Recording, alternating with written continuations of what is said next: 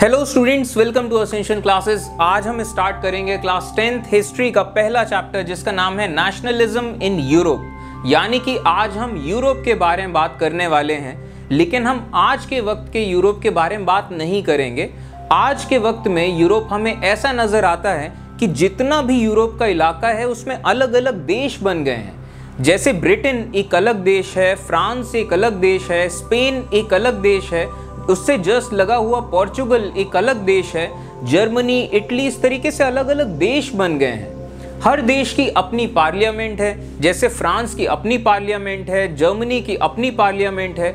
हर देश की अपनी अपनी सरकार है, हर देश की अपनी अपनी अदालतें हैं, हर देश के अपने अपने मीडिया चैनल्स हैं। तो इस तरीके से पूरे यूरोप में आज के टाइम में अलग अलग देश बन गए हैं। तो हम आज के वक्त के यूरोप के बारे में बात नहीं करेंगे, हम उस जमाने के यूरोप के बारे में बात करेंगे जब यूरोप में राजा महाराजाओं का राज हुआ करता था और रोमन कैथोलिक चर्च का राज हुआ करता था। उस टाइम पे सिस्टम ये था कि जितने भी यूरोप का इलाका है उसकी करीब करीब आधी जमीन रोमन कैथोलिक चर्च के पास थी। इटली का जो इलाका है उसके बीच में एक शहर है रोम। वहां की जो वैटिकन कैथोलिक चर्च है, सोचिए वो इतनी पावरफुल रही है 1500-2000 सालों से। जब माइटी रोमन साम्राज्य हुआ करता था उस जमाने से ये रोमन कैथोलिक चर्च पूरे यूरोप का एक पावर सेंटर रही है। सबसे बड़ा फ्यूडल लॉर्ड रही है ये रोमन कैथोलिक चर्च। तो यूरोप की करीब करीब आधी जमीन इस रोमन कैथोलिक चर्च के पास थी और बची हुई आधी जमीन अलग अलग राजा महाराजाओं और उनके परिवारों के पास थी। और उस जमाने में कोई देश नहीं हुआ करते थे, अलग अलग साम्राज्य हुआ करते थे। जिन साम्राज्यों में या एम्पायर्स में इन राजाओं का राज था और रोमन कैथोलिक चर्च का राज था। अब आपके मन में ये ख्याल आ रहा होगा कि अच्छा, ये जो वक्त था जब राजा महाराजाओं का राज हुआ करता था, ये कितने सैकड़ों साल पहले की बात है। तो आज से अगर आप मुश्किल से 200-250 साल पहले का इतिहास देखें तो उस टाइम पे यूरोप के पूरे इलाके में कोई भी देश नहीं था। कोई भी एक ऐसा इलाका नहीं था जिस इलाके को आप कायदे के सेंस में देश कह सकें। आज से मुश्किल से 200-250 साल पहले के ये हाल थे। इसके बाद अब इस सीन सिचुएशन में होता ये है कि आज से करीब करीब 300 साल पहले यानी कि 1700s के आसपास के टाइम में एक बड़ी अजीब सी चीज होना शुरू हुई। 1700s के बाद से यूरोप के जितने भी आम लोग थे, जितने भी गरीब लोग थे, जितने किसान थे, जितने मजदूर थे, जितनी औरतें थीं, जितने स्टूडेंट्स थे, मिडिल क्लास के लोग थे, इन सब लोगों के अंदर एक ख्याल चलना शुरू हुआ। और ये ख्याल बढ़ता रहा, मजबूत होता रहा और आगे चल के एक आंदोलन में बदल गया।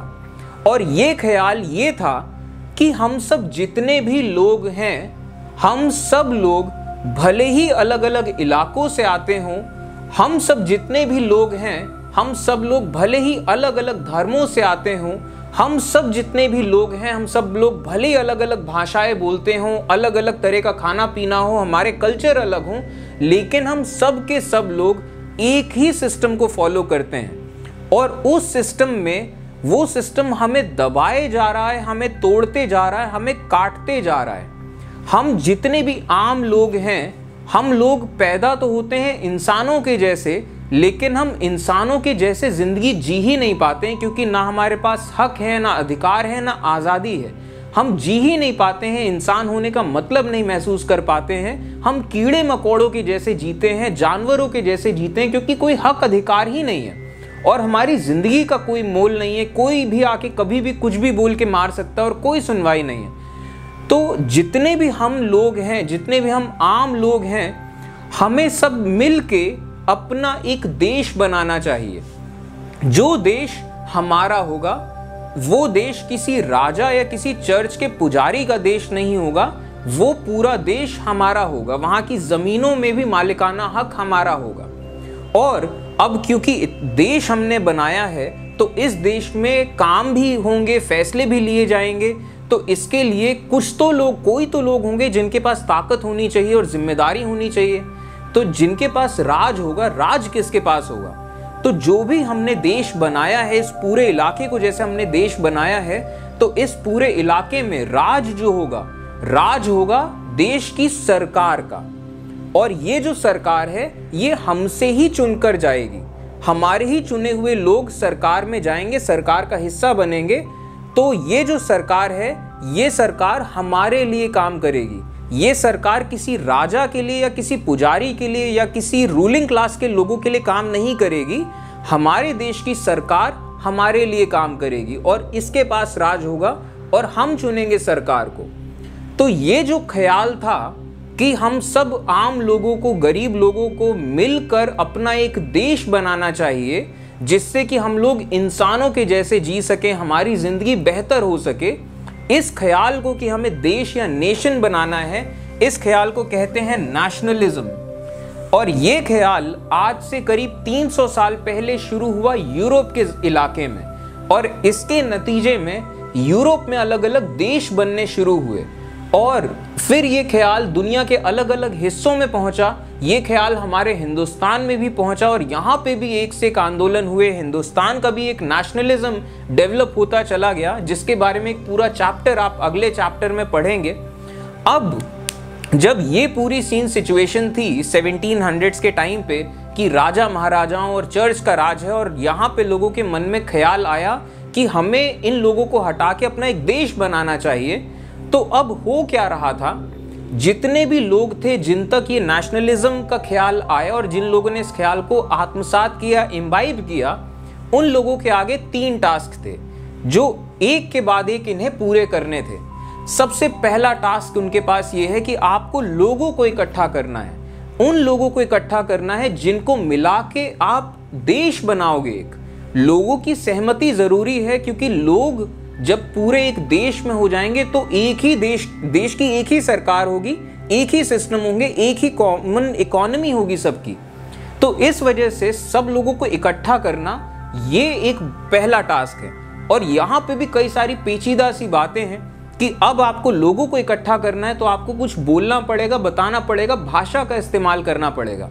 और अगर उस जमाने की बात करी जाए तो थोड़े थोड़े इलाके में भाषा बदल जाती है। अब जैसे कि फ्रांस के एग्जाम्पल लेते हैं, फ्रांस के इतने छोटे से एक इलाके में ही अलग अलग तरह की भाषाएं बोली जाती रही हमेशा। तो ये चीज होती रही कि आप लोगों को कैसे इकट्ठा करोगे। और देश जो है वो छोटा भी नहीं होना चाहिए, आपको ज्यादा लोगों को इकट्ठा करना है कि देश बड़ा हो क्योंकि तभी देश ताकतवर होगा। तो पहला टास्क लोगों को इकट्ठा करना। दूसरा टास्क, अब आपने मान लीजिए लोग इकट्ठा कर लिए और डिसाइड हो गया कि हाँ इतने लोग होंगे देश में और इतना जितना पूरा इलाका है ये हमारा देश होगा। अब जब आपने इस चीज को डिक्लेयर कर दिया कि ये पूरा इलाका अब एक देश है और इस इलाके में अब किसी राजा या किसी चर्च के पुजारी का राज नहीं होगा, यहाँ की जमीनें भी हमारी हैं और हम डिसाइड करेंगे कि यहाँ की सरकार कौन होगी।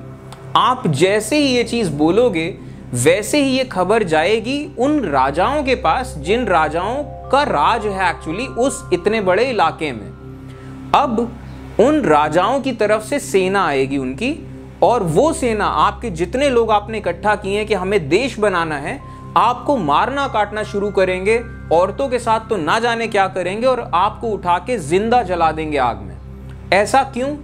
क्योंकि आपने अब अपना एक देश बनाने की बात कर दी तो आपने राजा के खिलाफ काम किया है, आपने राजद्रोह किया है एक तरीके से। और आपने सिर्फ राजद्रोह नहीं किया है, आपने चर्च के खिलाफ काम किया है। तो चर्च के खिलाफ काम किया है यानी कि आपने साक्षात भगवान के अगेंस्ट काम किया है। तो इस वजह से तो आप अलग पाप के भागीदार हैं, तो आपको तो जिंदा जला के मारा जाएगा।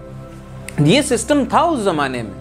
तो अब जो आपका दूसरा टास्क है वो ये है कि अब जब आपने इलाका डिसाइड कर लिया, लोग डिसाइड कर लिए, तो जब उन राजाओं की सेना आएंगी तो उन सेनाओं से आपको लड़ना है, अपने लोगों को बचाना है, उन सेनाओं को उखाड़ फेंकना है, उन राजाओं को, उन पुजारियों को उखाड़ फेंकना है, पुराने जितने सिस्टम्स थे, रूलिंग सिस्टम्स, उनको उखाड़ फेंकना है। तब जाके आप अपना देश प्रोक्लेम कर पाओगे कि ये हमारा देश है और यहां अब हमारी चलेगी। तो ये दूसरा टास्क रहा।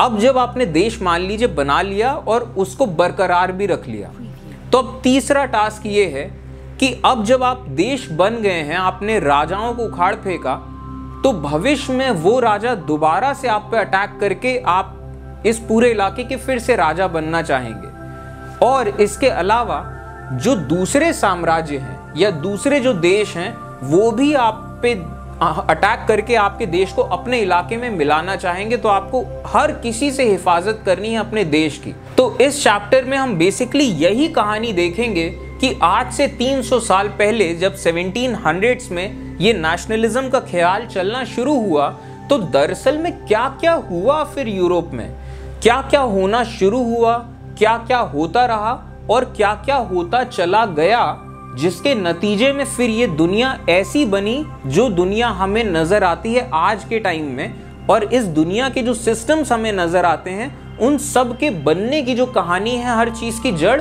इस टाइम के आसपास छिपी है। और एक और खास चीज, ये जो नेशनलिज्म है ये दरअसल में यूरोप की आजादी की लड़ाई है। हम हिंदुस्तान जो हैं, हमने अपनी आजादी की लड़ाई लड़ी ब्रिटिशर्स के साथ, तो हमारे दिमाग में ये रहता है कि जो यूरोपियंस थे वो बड़े ऐशो आराम में रहते थे और यहाँ से सब लूट के ले जाते थे और मजे में रहते थे, इस वजह से वो डेवलप्ड कंट्रीज हैं। लेकिन अब यूरोप की जब हम कहानी देखेंगे तो वहाँ हम देखेंगे कि जिस जमाने में हम अंग्रेजों से लड़ रहे थे, यूरोप में भी वहाँ के आम लोग अपनी रूलिंग क्लास से लड़ रहे थे और ये उनकी आज़ादी की लड़ाई चल रही थी। तो सबसे पहले इस चैप्टर का एक बेसिक फ्लो ऑफ थॉट देख लेते हैं कि हम कौन कौन से टॉपिक्स से होके गुजरेंगे। तो सबसे पहले हम स्टार्ट करेंगे डिस्कशन 1700s के आसपास किस तरीके से नेशनलिज्म का राइज होना शुरू होता है, यानी कि ये ख्याल शुरू कैसे हुआ कि हम सब जितने भी आम लोग हैं हमें मिल के अपना एक देश बनाना चाहिए। अब इसके बाद जब नेशनलिज्म शुरुआत हुई इसकी, तो किस तरीके से लोगों ने कुछ कॉमन थ्रेड्स ढूंढने शुरू किए, यानी कि किस तरीके से ज़्यादा लोगों को इकट्ठा कर सकें कि एक देश बनाया जा सके, और वो कौन सी चीज़ें होंगी जिन चीज़ों के बेसिस पे उन सब लोगों की कोई नेशनल आइडेंटिटी बनाई जा सकेगी, यानी कि कोई देश के तौर पे कोई पहचान हो सकेगी। अब इसके बाद ये चीज़ चलती रही आगे, फिर वक्त आता है 1789। अब इस साल एक बहुत अजीब सी घटना हुई। हुआ ये कि फ्रांस का जो इलाका है, वहाँ के जो आम लोग हैं, उन आम लोगों ने, गरीब लोगों ने मिलके फ्रांस के राजा से लड़ाई कर ली। फ्रांस की सेना जो आई, फ्रांस की सेना को हरा दिया, राजा को उखाड़ फेंका, चर्च के जो प्रीस्ट लोग थे उनको भी उखाड़ फेंका। जितने भी आम लोग थे वो सब मिले, उन्होंने जितना भी फ्रांस का इलाका है उसे एक देश घोषित कर दिया कि ये पूरे फ्रांस का इलाका अब किसी राजा की जागीर नहीं है, ये हमारा देश है।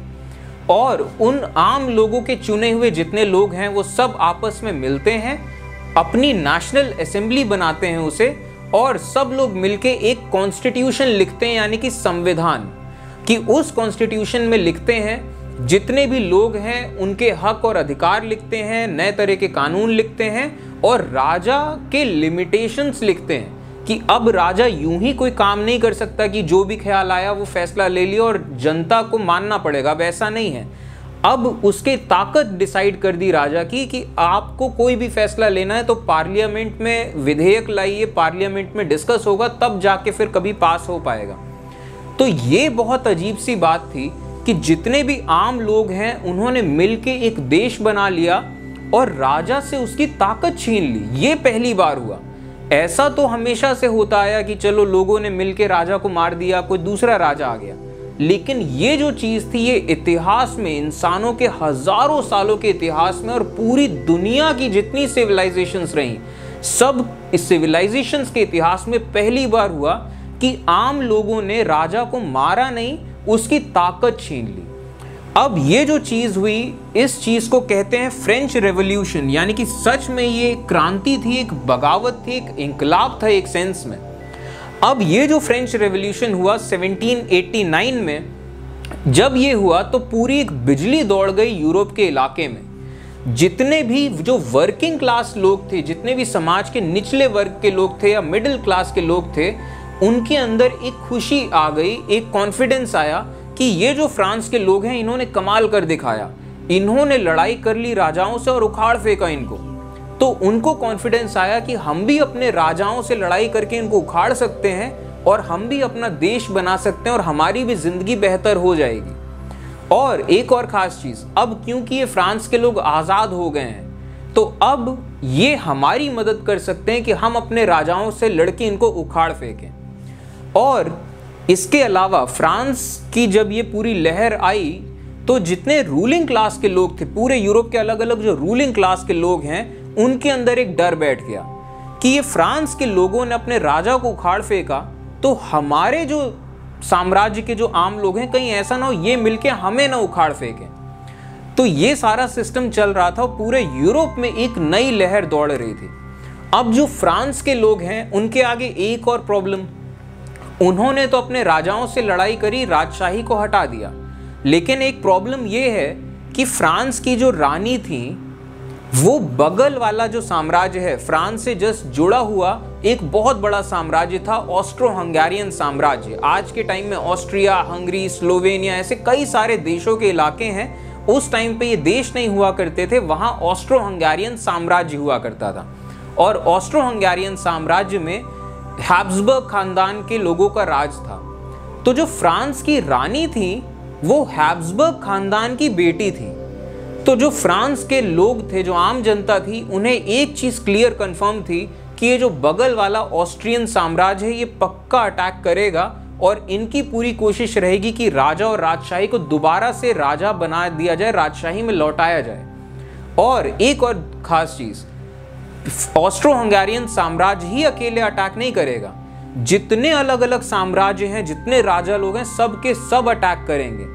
क्योंकि आपने सिर्फ अपने इलाके के राजा को नहीं हटाया है, आपने वो जो सिस्टम चल रहा था कि समाज में सिर्फ 5-10% लोगों के पास ताकत है, बाकी सब लोग कीड़े मकोड़ों वाली जिंदगी जी रहे हैं, आपने उस सिस्टम को चैलेंज कर दिया, तो उस सिस्टम को रिवर्ट करने सब लोग आएंगे। तो अब फ्रांस के आगे दो ऑप्शन है कि या तो फिर वो इंतजार करे कि सब लोग अटैक करेंगे, और या तो फिर फ्रांस पहले से ही अटैक कर दे इन लोगों पे। तो फ्रांस के लोगों ने फाइनली जाके डिसाइड किया कि हम लोग इस जो आज़ादी हमने शुरू करी है, जो आज़ादी हमें मिली, हम ये आज़ादी पूरे यूरोप में फैलाएंगे। तो फ्रांस की सेनाओं ने अटैक करना शुरू किया यूरोप के अलग अलग हिस्सों में।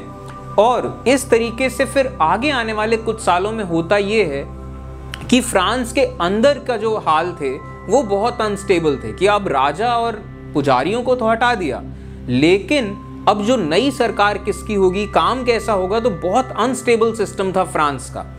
लेकिन फ्रांस के बाहर जो फ्रांस की सेनाएं गई थी वो अच्छा काम कर रही थी, अलग अलग इलाकों में जीत रही थी।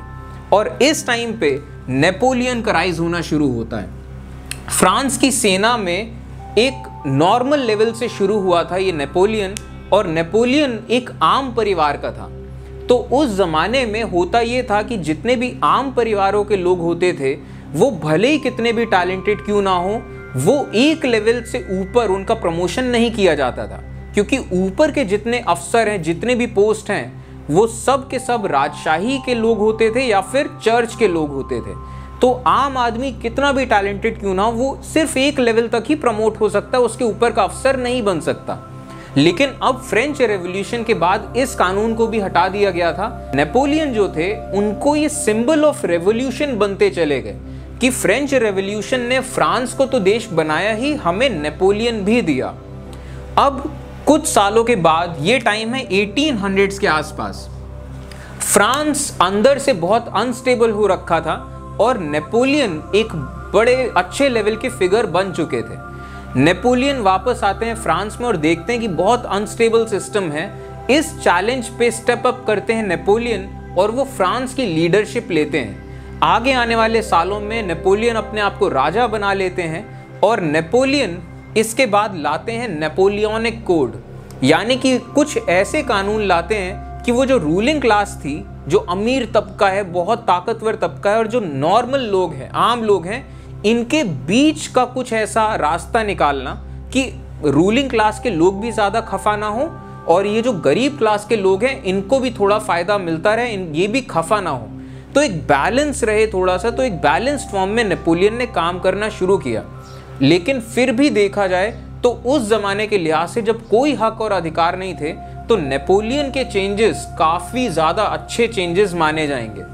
तो अब नेपोलियन ने सबसे पहले ऐसे चेंजेस लाए, एडमिनिस्ट्रेटिव सिस्टम्स बेटर किया, तो फ्रांस अब स्टेबल था कि अब फ्रांस का सिस्टम एक लॉ एंड ऑर्डर में चल रहा है। नेपोलियन ने अब इसके बाद इस चीज़ को प्रपोज किया कि हम इस आज़ादी को पूरे यूरोप में लेके जाते हैं। नेपोलियन फिर से अपनी आर्मीज लेके निकलते हैं और पूरे यूरोप के अलग अलग इलाकों में जाते हैं, साम्राज्यों से लड़ाई करते हैं, राजाओं को उखाड़ फेंकते हैं, उन राजाओं की जगह अपने जानने वालों को राजा बना देते हैं और लोगों को कहते हैं कि अब आप आज़ाद हैं, अब आप भविष्य में अपना देश बना सकते हैं और फिलहाल के लिए आप फ्रांस के संरक्षण में हैं।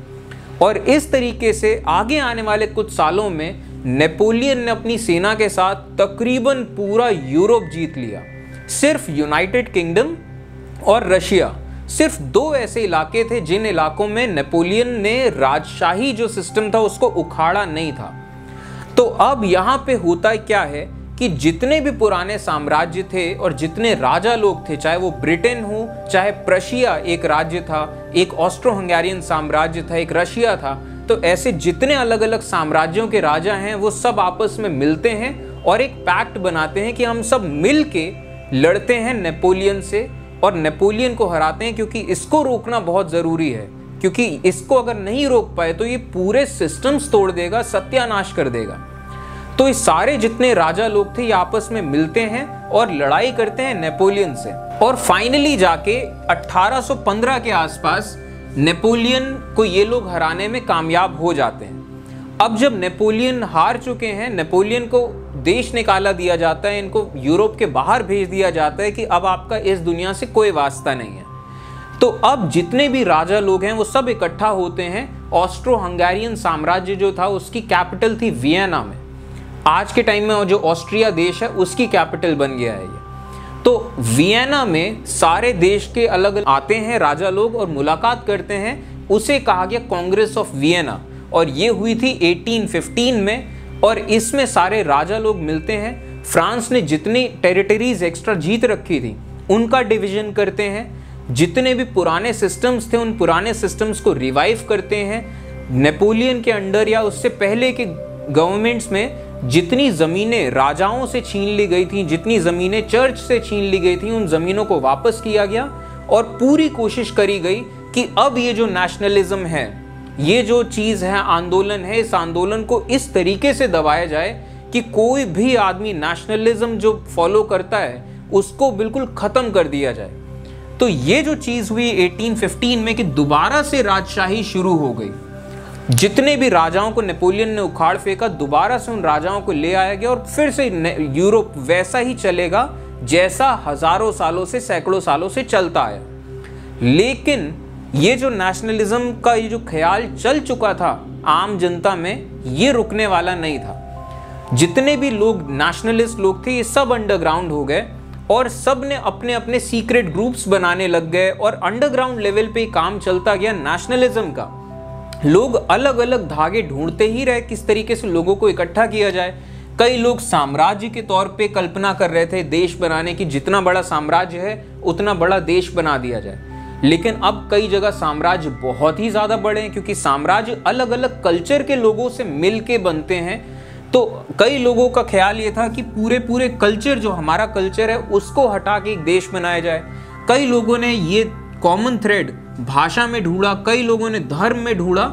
बेसिकली इतिहास एक फैक्टर था जिस फैक्टर से आप धागे जोड़ सकते हो। तो ये सब चलता रहा। वक्त के साथ लोगों ने विजुअलाइजेशन करना शुरू किया कि अब आम लोगों को वो विजुअलाइज कर सकें, वो कनेक्ट कर सकें उस देश के ख्याल से, क्योंकि देश जो चीज़ होती है वो तो इमेजिनरी है, इमेजिन रियलिटी है, दरअसल में ऐसा कुछ होता तो नहीं है। तो आम जनता जो है, जो बिना पढ़े लिखे लोग हैं, वो भी कनेक्ट कर पाए देश के ख्याल से, तो देश का विजुअलाइजेशन शुरू हुआ। तो हम इस चैप्टर में विजुअलाइजेशन भी देखेंगे। जैसे फ्रांस को मैरियान के नाम की एक लड़की से डिपिक्ट किया गया कि हाँ ये हमारा देश है, ये उनका मदरलैंड है। जर्मनी को जर्मेनिया से दिखाया गया। इस तरीके से अलग अलग विजुअलाइजेशंस और पेंटिंग्स बनाए गए जिससे कि लोगों के अंदर ये नेशनलिज्म वाली फीलिंग स्ट्रांग होती चली जाए। अब इसके बाद वक्त आगे बढ़ता है, पूरे यूरोप में अलग अलग फिर से राजा हो गए, फिर से अपराइजिंग्स होती हैं। 1830 में फिर एक अपराइजिंग होती है फ्रांस में। फ्रांस के लोग फिर अपने राजा को उखाड़ फेंकते हैं और जो रूलिंग क्लास के लोग हैं उन्हें एक नए राजा को बिठाना पड़ता है लोगों को शांत करने के लिए। चलो ये जो राजा है, ये नया राजा है, ये बेहतर होगा। लेकिन बेहतर नहीं हुई चीजें, फिर फ्रांस के हाल खराब हुए। फ्रांस ने फिर से अपराइजिंग करी। 1848 में फिर से राजा को देश छोड़ के भागना पड़ा। उसके बाद फ्रांस एक रिपब्लिक बना और अब फ्रांस में राजशाही खत्म हो गई ऑफिशियली। इसके बाद फिर और भी आगे की कहानी है, फिलहाल हम इस चैप्टर में ये सब चीजें देखेंगे। और जब जब फ्रांस फटा है 1830 में या 1848 में, तो सिर्फ फ्रांस में अपराइजिंग नहीं हुई है। फ्रांस जब जब फटा है पूरे यूरोप में अलग अलग जगह अपराइजिंग्स हुई हैं। अब इसके बाद हम इस चैप्टर में डिस्कस करेंगे कि जर्मनी कैसे एक देश बना, और इस टॉपिक में हम डिस्कस करेंगे इतिहास के एक बहुत फेमस फिगर हैं ऑटो वान बिस्मार्क, हम उनके बारे में डिस्कस करेंगे। इटली कैसे देश बना ये डिस्कस करेंगे, और इटली के अंदर हम मैज़िनी और गैरीबाल्डी जैसे बड़े बड़े लोग का नाम जिक्र करेंगे। ब्रिटेन कैसे देश बना, और इसमें हम जानेंगे ग्लोरियस रेवोल्यूशन के बारे में। तो 1870s तक आते आते यूरोप में जो वेस्ट का इलाका है, वेस्टर्न यूरोप जो सबसे ज्यादा डेवलप्ड था, वहां देश बन चुके थे अच्छे खासे लेवल पे वेस्टर्न और सेंट्रल यूरोप में। अब 1900s का टाइम शुरू होता है और 1900s के टाइम पे दुनिया का सिस्टम ये चल रहा होता है कि ये जो नेशनलिज्म है कि हमें भी अपना देश बनाना है, ये ख्याल ईस्ट यूरोप की तरफ बढ़ता रहा। यूरोप जहां एशिया से लगता है, जो मिडिल ईस्ट वाला पोर्शन है, इसके आसपास। इस जमाने में उस टाइम पे वहां ऑटोमान साम्राज्य हुआ करता था। तो अब नेशनलिज्म जब वहां पहुंचा तो वहां अलग अलग कल्चर्स के लोग अपना अपना देश मांगने लगे। और ऑस्ट्रो हंगेरियन साम्राज्य भी था, तो कई सारे कल्चर्स थे वो ऑस्ट्रो हंगेरियन साम्राज्य से अलग हो रहे थे, कई सारे कल्चर्स ऑटोमान साम्राज्य से अलग हो रहे थे। तो अब जो अलग हो रहे हैं, नए देश बन रहे हैं, तो अब यहाँ लड़ाई किन किन के बीच में होनी है ये देखिएगा। सबसे पहले तो जो साम्राज्य है उससे जिन लोग को अलग होना है, इन दोनों के बीच लड़ाई, कि साम्राज्य चाहेगा कि ये अलग ना हो और ये चाहेंगे कि हम साम्राज्य से अलग हो जाएं। अब इन साम्राज्यों से जो नए देश अलग हो रहे हैं, ये आपस में लड़ेंगे कहीं ना कहीं की जमीन के लिए, किसी और चीज के लिए।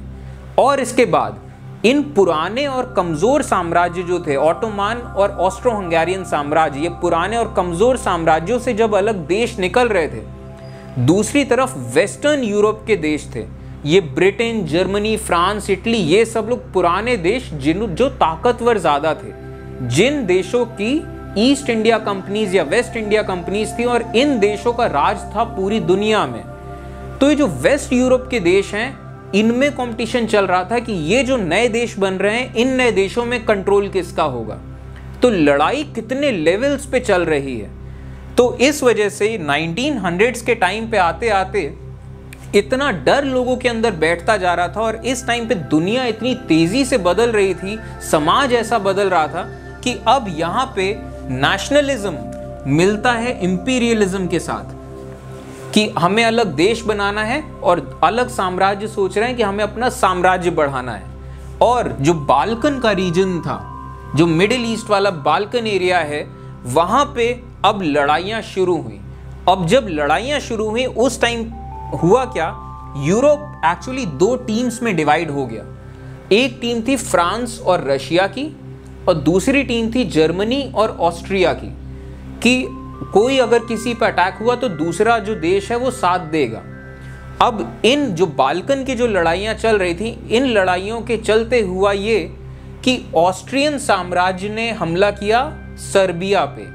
सर्बिया की तरफ से आया रशिया, और जब रशिया आया तो ऑस्ट्रिया की तरफ से आया जर्मनी। जब ऑस्ट्रिया की तरफ से जर्मनी आया तो अब रशिया की तरफ से आया फ्रांस, और इन दोनों ग्रुप की लड़ाई होने लगी। जब इन दोनों ग्रुप्स की लड़ाई होने लगी तो अब ब्रिटेन आया फ्रांस और रशिया की तरफ। इनके इलाके में, मतलब इनके टीम में भी कुछ और देश आए, इनकी टीम में भी कुछ और देश आए, तो इस तरीके से दो टीम बन गई थी जो आपस में लड़ रही थी। तो यूरोप की जो लड़ाई थी, यूरोप की ये लड़ाई, इसे वर्ल्ड वॉर कहा गया, क्योंकि ये पहली बार इंसानियत के इतिहास में पहली बार ऐसा हो रहा था कि यूरोप की लड़ाई है, लेकिन सैनिक जो हैं और जो हथियार हैं, खाने पीने की चीजें, हर चीज पूरी दुनिया से जा रही थी। हिंदुस्तान के सैनिक जाके सोचिए यूरोप में लड़ रहे थे उन लोगों के लिए जिनको वो जानते भी नहीं है, उन लोगों से लड़ रहे थे जिनको वो जानते नहीं है। और वर्ल्ड वॉर इसे इसलिए भी कहा गया क्योंकि पहली बार, इससे पहले जो लड़ाइयाँ हुई उसमें स्केल बहुत बड़ा नहीं होता था। यहाँ तक आते आते इंसानों ने बंदूकें बना ली थी, बॉम्ब बना लिए थे, तो बहुत बहुत वाइड स्केल खून खराबा हुआ। तो इन बेसिकली ये थॉट रहेगा इस चैप्टर का। लेकिन अब इस चैप्टर को हम उस तरीके से पढ़ना शुरू करें जैसा आपके एनसीईआरटी के बुक्स में लिखा है।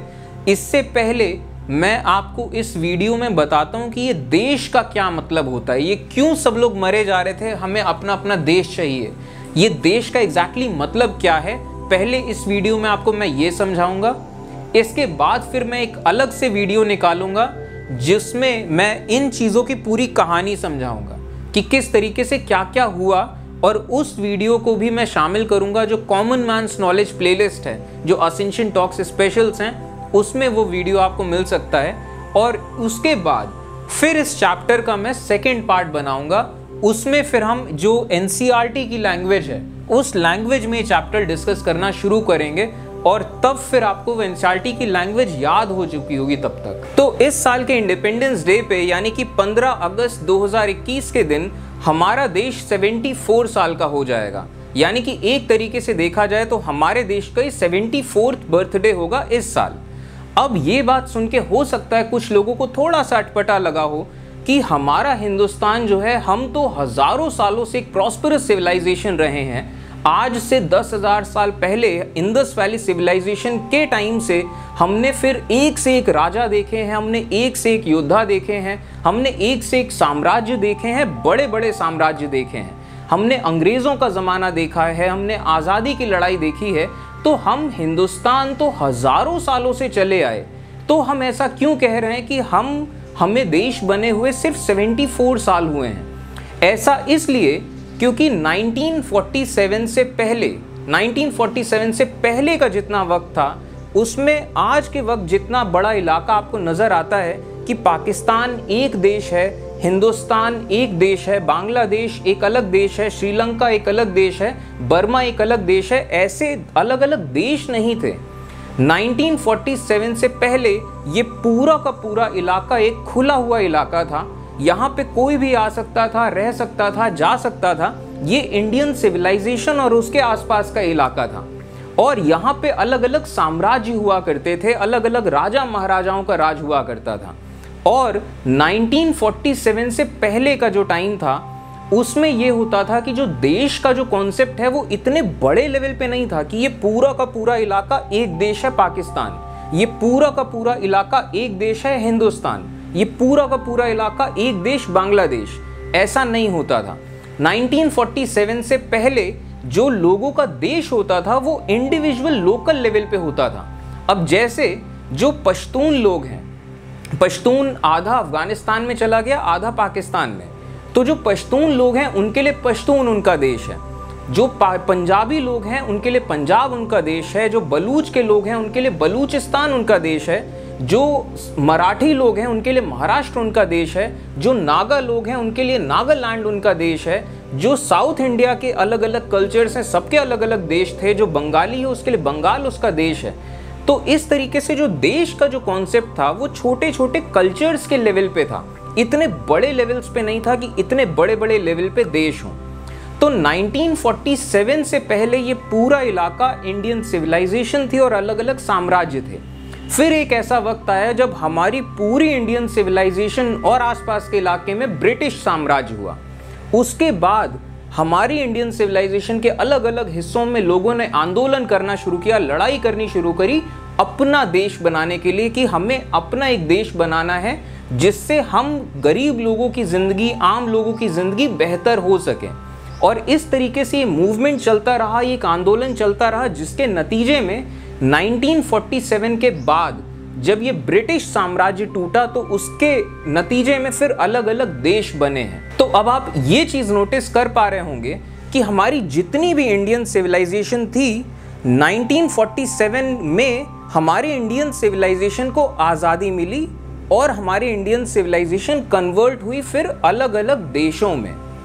तो अब आपके दिमाग में ये चीज स्ट्राइक कर रही होगी कि अच्छा, देश का ये मतलब होता है कि अब एक कॉमन टेरिटरी हो गई है, जैसे पाकिस्तान की एक वेल डिफाइंड टेरिटरी हो गई है, इंडिया की एक वेल डिफाइंड टेरिटरी हो गई है, तो एक शेयर्ड टेरिटरी हो गई है, एक शेयर्ड इकोनॉमी हो गई कि इतने पूरे इलाकों की इकोनॉमी एक जैसी होगी, कुछ शेयर्ड कल्चर्स या कुछ शेयर्ड लैंग्वेज, ऐसा करके कुछ शेयर्ड हिसाब हैं इनके, जिनके दम पे अलग अलग देश बने हैं। तो ऐसा बिल्कुल भी नहीं है। देश का मतलब ये नहीं होता कि अब एक शेयर्ड बाउंड्री हो गई है या शेयर्ड इकोनॉमी हो गई है। देश जो चीज होते हैं, देश एक मैकेनिज्म को कहते हैं, एक काम करने के तरीके को कहते हैं, और उस मैकेनिज्म के ये फीचर्स हैं कि एक कॉमन टेरिटरी हो, एक कॉमन लैंग्वेज हो, ये सिर्फ फीचर्स हैं, ये मैकेनिज्म नहीं है। ये वैसी ही बात है जैसे अगर आप किसी जानवर को ऊपर से देखिए तो आप नहीं समझ पाएंगे एग्जैक्टली कि वो जानवर है कैसा। तो आपको किसी भी चीज को समझने के लिए आपको उसे ऊपर से भी देखना पड़ेगा, सामने से, दाएं बाएं, हर तरफ से देखना पड़ेगा। तो ये जो मैकेनिज्म होता है जिसे हम देश कहते हैं, ये काम करने का तरीका, ये होता क्या है, इसे समझना बहुत ज्यादा जरूरी है। क्योंकि जब आप ये समझेंगे कि एक्चुअली देश किस चीज को कहते हैं, तब आपको इन चीजों का मतलब समझ में आएगा कि हम जैसे पाकिस्तान को एक फेल्ड नेशन क्यों कहते हैं। पाकिस्तान की एक वेल डिफाइंड बाउंड्री है, एक वेल डिफाइंड इकोनॉमी है, एक वेल डिफाइंड सिस्टम है पाकिस्तान के, फिर भी हम पाकिस्तान को एक विफल देश या एक फेल्ड स्टेट क्यों कहते हैं। और आपको जब ये आइडिया होगा कि देश किस चीज को हम कहते हैं, तो आपको बेहतर अंदाजा होगा कि जब हम ये बातें करते हैं कि देश अच्छे की तरफ जा रहा है या देश बुरे की तरफ जा रहा है, तो एक्चुअली क्या चीज है जो अच्छी हो रही है, क्या चीज है जो बुरी हो रही है। इस चीज का आइडिया आपको लगना शुरू होगा जब आपको ये क्लियर होगा कि एक्चुअली देश होता क्या है, इसे कहते किस मैकेनिज्म को कहते हैं। तो इस नोट के साथ शुरू करते हैं और देखते हैं कि ये देश बने कैसे। तो आज के वक्त में हमें ये पूरी दुनिया ऐसी नजर आती है कि हम इंसानों ने हमारी पूरी दुनिया में अलग अलग देश बना लिए हैं। और अगर एक जनरल सेंस में देखा जाए उन इलाकों के बारे में जिन इलाकों को हम वाकई में एक देश कह सकते हैं, तो ऐसे जितने भी अलग अलग देश हैं, हर देश की अपनी अपनी पार्लियामेंट होती है, जिस पार्लियामेंट से पूरे देश भर के फैसले किए जाते हैं। और जो जितने भी देश भर के लोग हैं वो अपने अपने चुने हुए लोगों को भेजते हैं इस पार्लियामेंट का हिस्सा बनने के लिए। हर देश की अपनी अपनी सरकार होती है जिसमें प्राइम मिनिस्टर्स, प्रेसिडेंट्स होते हैं, उनके मिनिस्टर्स होते हैं, और ये सरकारें वक्त वक्त पे बदलते रहती हैं। हर देश का अपना कॉन्स्टिट्यूशन यानी कि संविधान होता है जिसमें उस देश के लोगों के हक और अधिकार लिखे होते हैं। हर देश में अपनी अपनी अदालतों का सिस्टम होता है, हर देश के अपने अपने मीडिया चैनल्स होते हैं, हर देश की अपनी अपनी इकोनॉमी होती है। पूरे देश में चाहे जितने भी अलग अलग धर्मों के लोग हों, अलग अलग कल्चर्स या बोली भाषा बोलने वाले लोग हों, सभी लोगों का भगवान एक ही पैसा है। अगर वो पैसा अगर डाउन हुआ तो सभी की जिंदगी नरक होनी है, भले चाहे कुछ भी हो। हर देश के अपने अपने झंडे हैं, हर देश के अपने अपने नेशनल एंथम हैं। और दुनिया में जितने भी अलग अलग देश हैं, हर देश में अपने इतिहास को याद किया जाता है। उनकी जो अपनी अपनी पुरानी सिविलाइजेशंस रही हैं, उन सिविलाइजेशंस को याद किया जाता है। इतिहास में जो बड़े बड़े राजा लोग हुए हैं उन सबको याद किया जाता है। पुराने पुराने सेंट्स, प्रॉफिट्स, ऐसे लोगों को याद किया जाता है। जितने फिलोसोफर्स या पोएट्स रहे हैं उन सब लोग को याद किया जाता है। और अगर हजारों सालों का इतिहास देखा जाए तो दुनिया में शायद ही कोई एक ऐसी जगह होगी, शायद ही कोई जगह हो जहां पे बाहर के लोगों ने आके हमला ना किया हो। क्योंकि हजारों सालों से दुनिया का ये रिवाज रहा है कि लोग सिर्फ एक दूसरे पे हमला करते थे, साम्राज्य बढ़ाते थे। तो कोई भी ऐसी जगह नहीं बची होगी। तो हर जगह ऐसे रेवोल्यूशनरीज थे जिन्होंने लड़ाइयाँ करी उन साम्राज्यों से। तो उन रेवोल्यूशनरीज को याद किया जाता है। आज़ादी की लड़ाइयाँ जो चली हैं उन लोगों को याद किया जाता है, जिन लोगों ने अपनी जान गंवाई, जिन लोगों ने बलिदान दिया है, ऐसे मार्टियर्स को याद किया जाता है। और सबसे खास चीज़, जो अलग अलग फाउंडर्स ऑफ नेशन रहे हैं उनको भी बहुत याद किया जाता है। इसके अलावा जितने भी अलग अलग देश हैं, हर देश में जो स्कूल्स होते हैं उसमें अगली आने वाली पीढ़ियों को कुछ कॉमन लैंग्वेज ज़रूर सिखाई जाती है, जिससे कि कम से कम कोई एक भाषा हो जिस भाषा में पूरे देश के लोग आपस में बात कर सकें।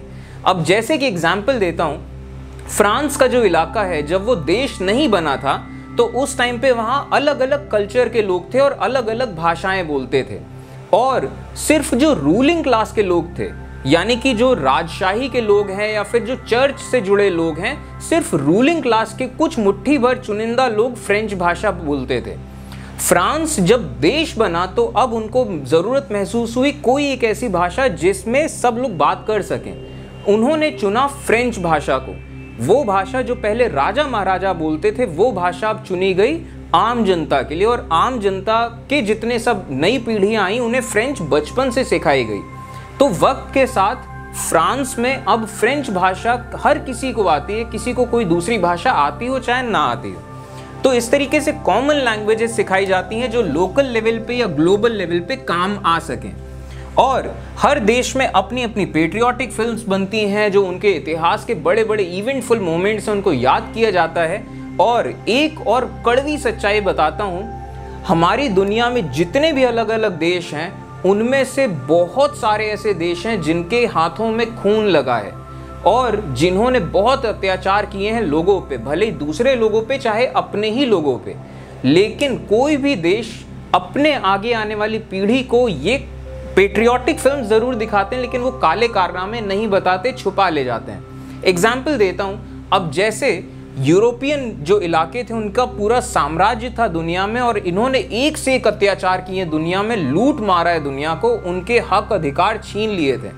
लेकिन यूरोप में जो बच्चे पैदा होते हैं उनको बचपन से कभी ये चीज़ें नहीं बताई जाती कि उनके पूर्वजों ने क्या क्या अत्याचार किए दुनिया पे। इन सब चीज़ों को छिपा लिया जाता है। तो इस तरीके से ऐसे एक एग्जाम्पल दिया, ऐसे बहुत एग्जाम्पल्स हैं। तो खैर, अब ये जो देश होते हैं, हम इंसान जब हमारी अर्थ में पैदा होते हैं तो हमारी पहचानों के साथ ये जो नेशनल आइडेंटिटी होती है, यानी कि जो देश की पहचान होती है, ये बहुत ज़्यादा जुड़ जाती है।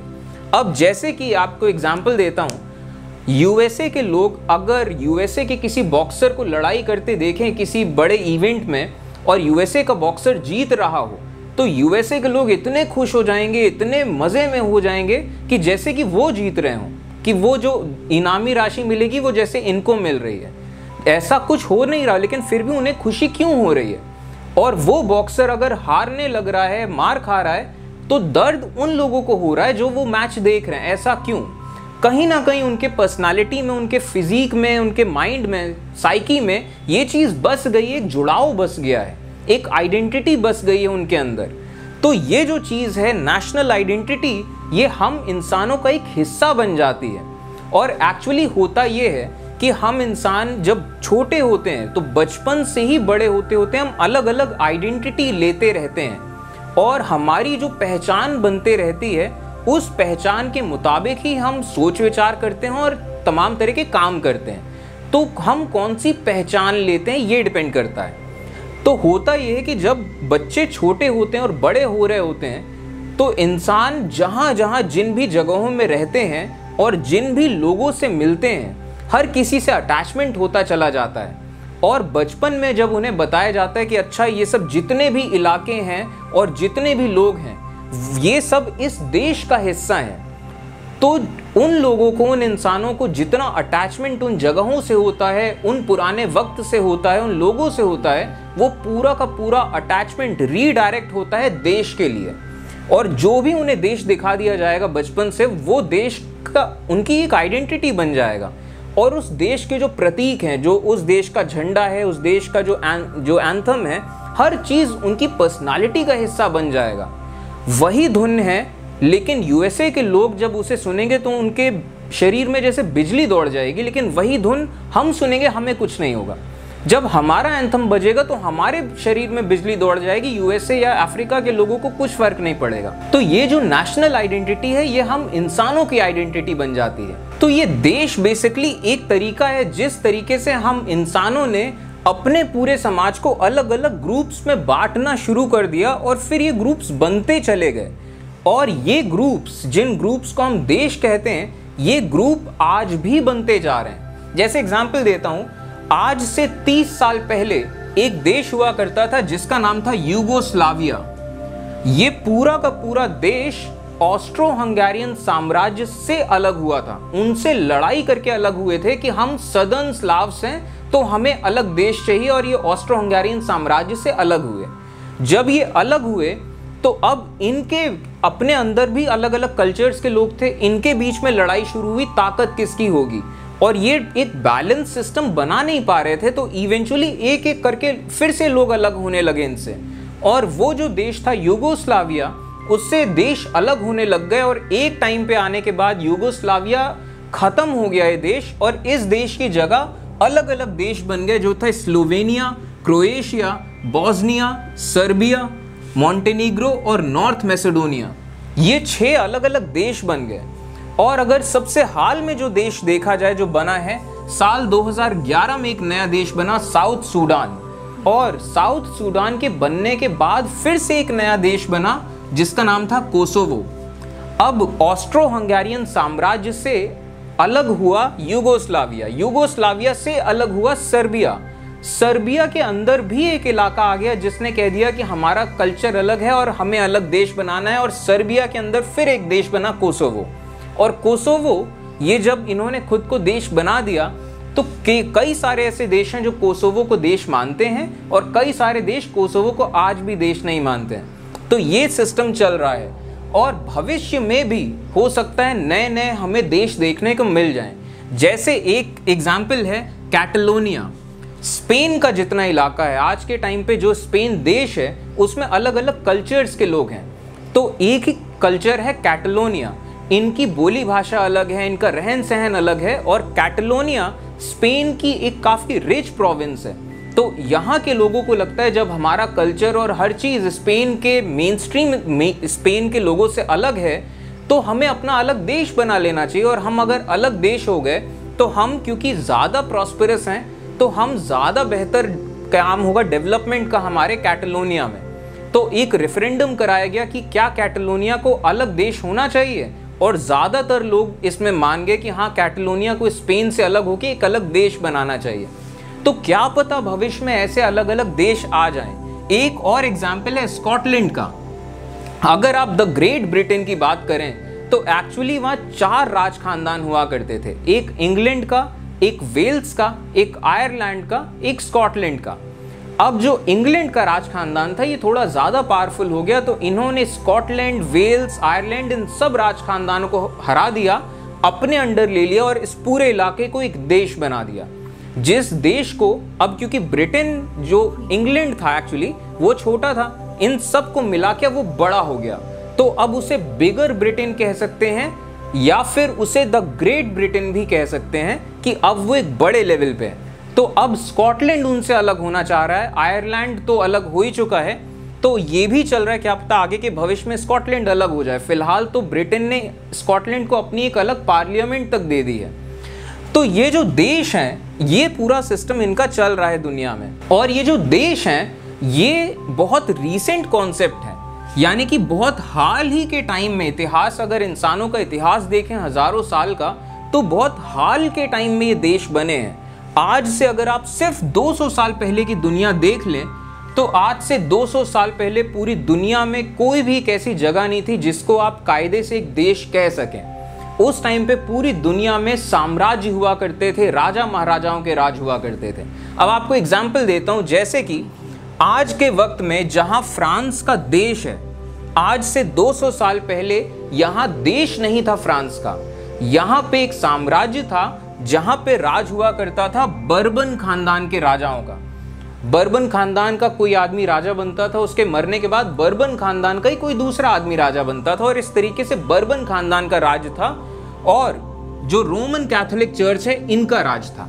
यानी कि फ्रांस की करीब आधी जमीन बर्बन खानदान के पास थी और आधी जमीन चर्च के पास थी, और इन लोगों का राज हुआ करता था।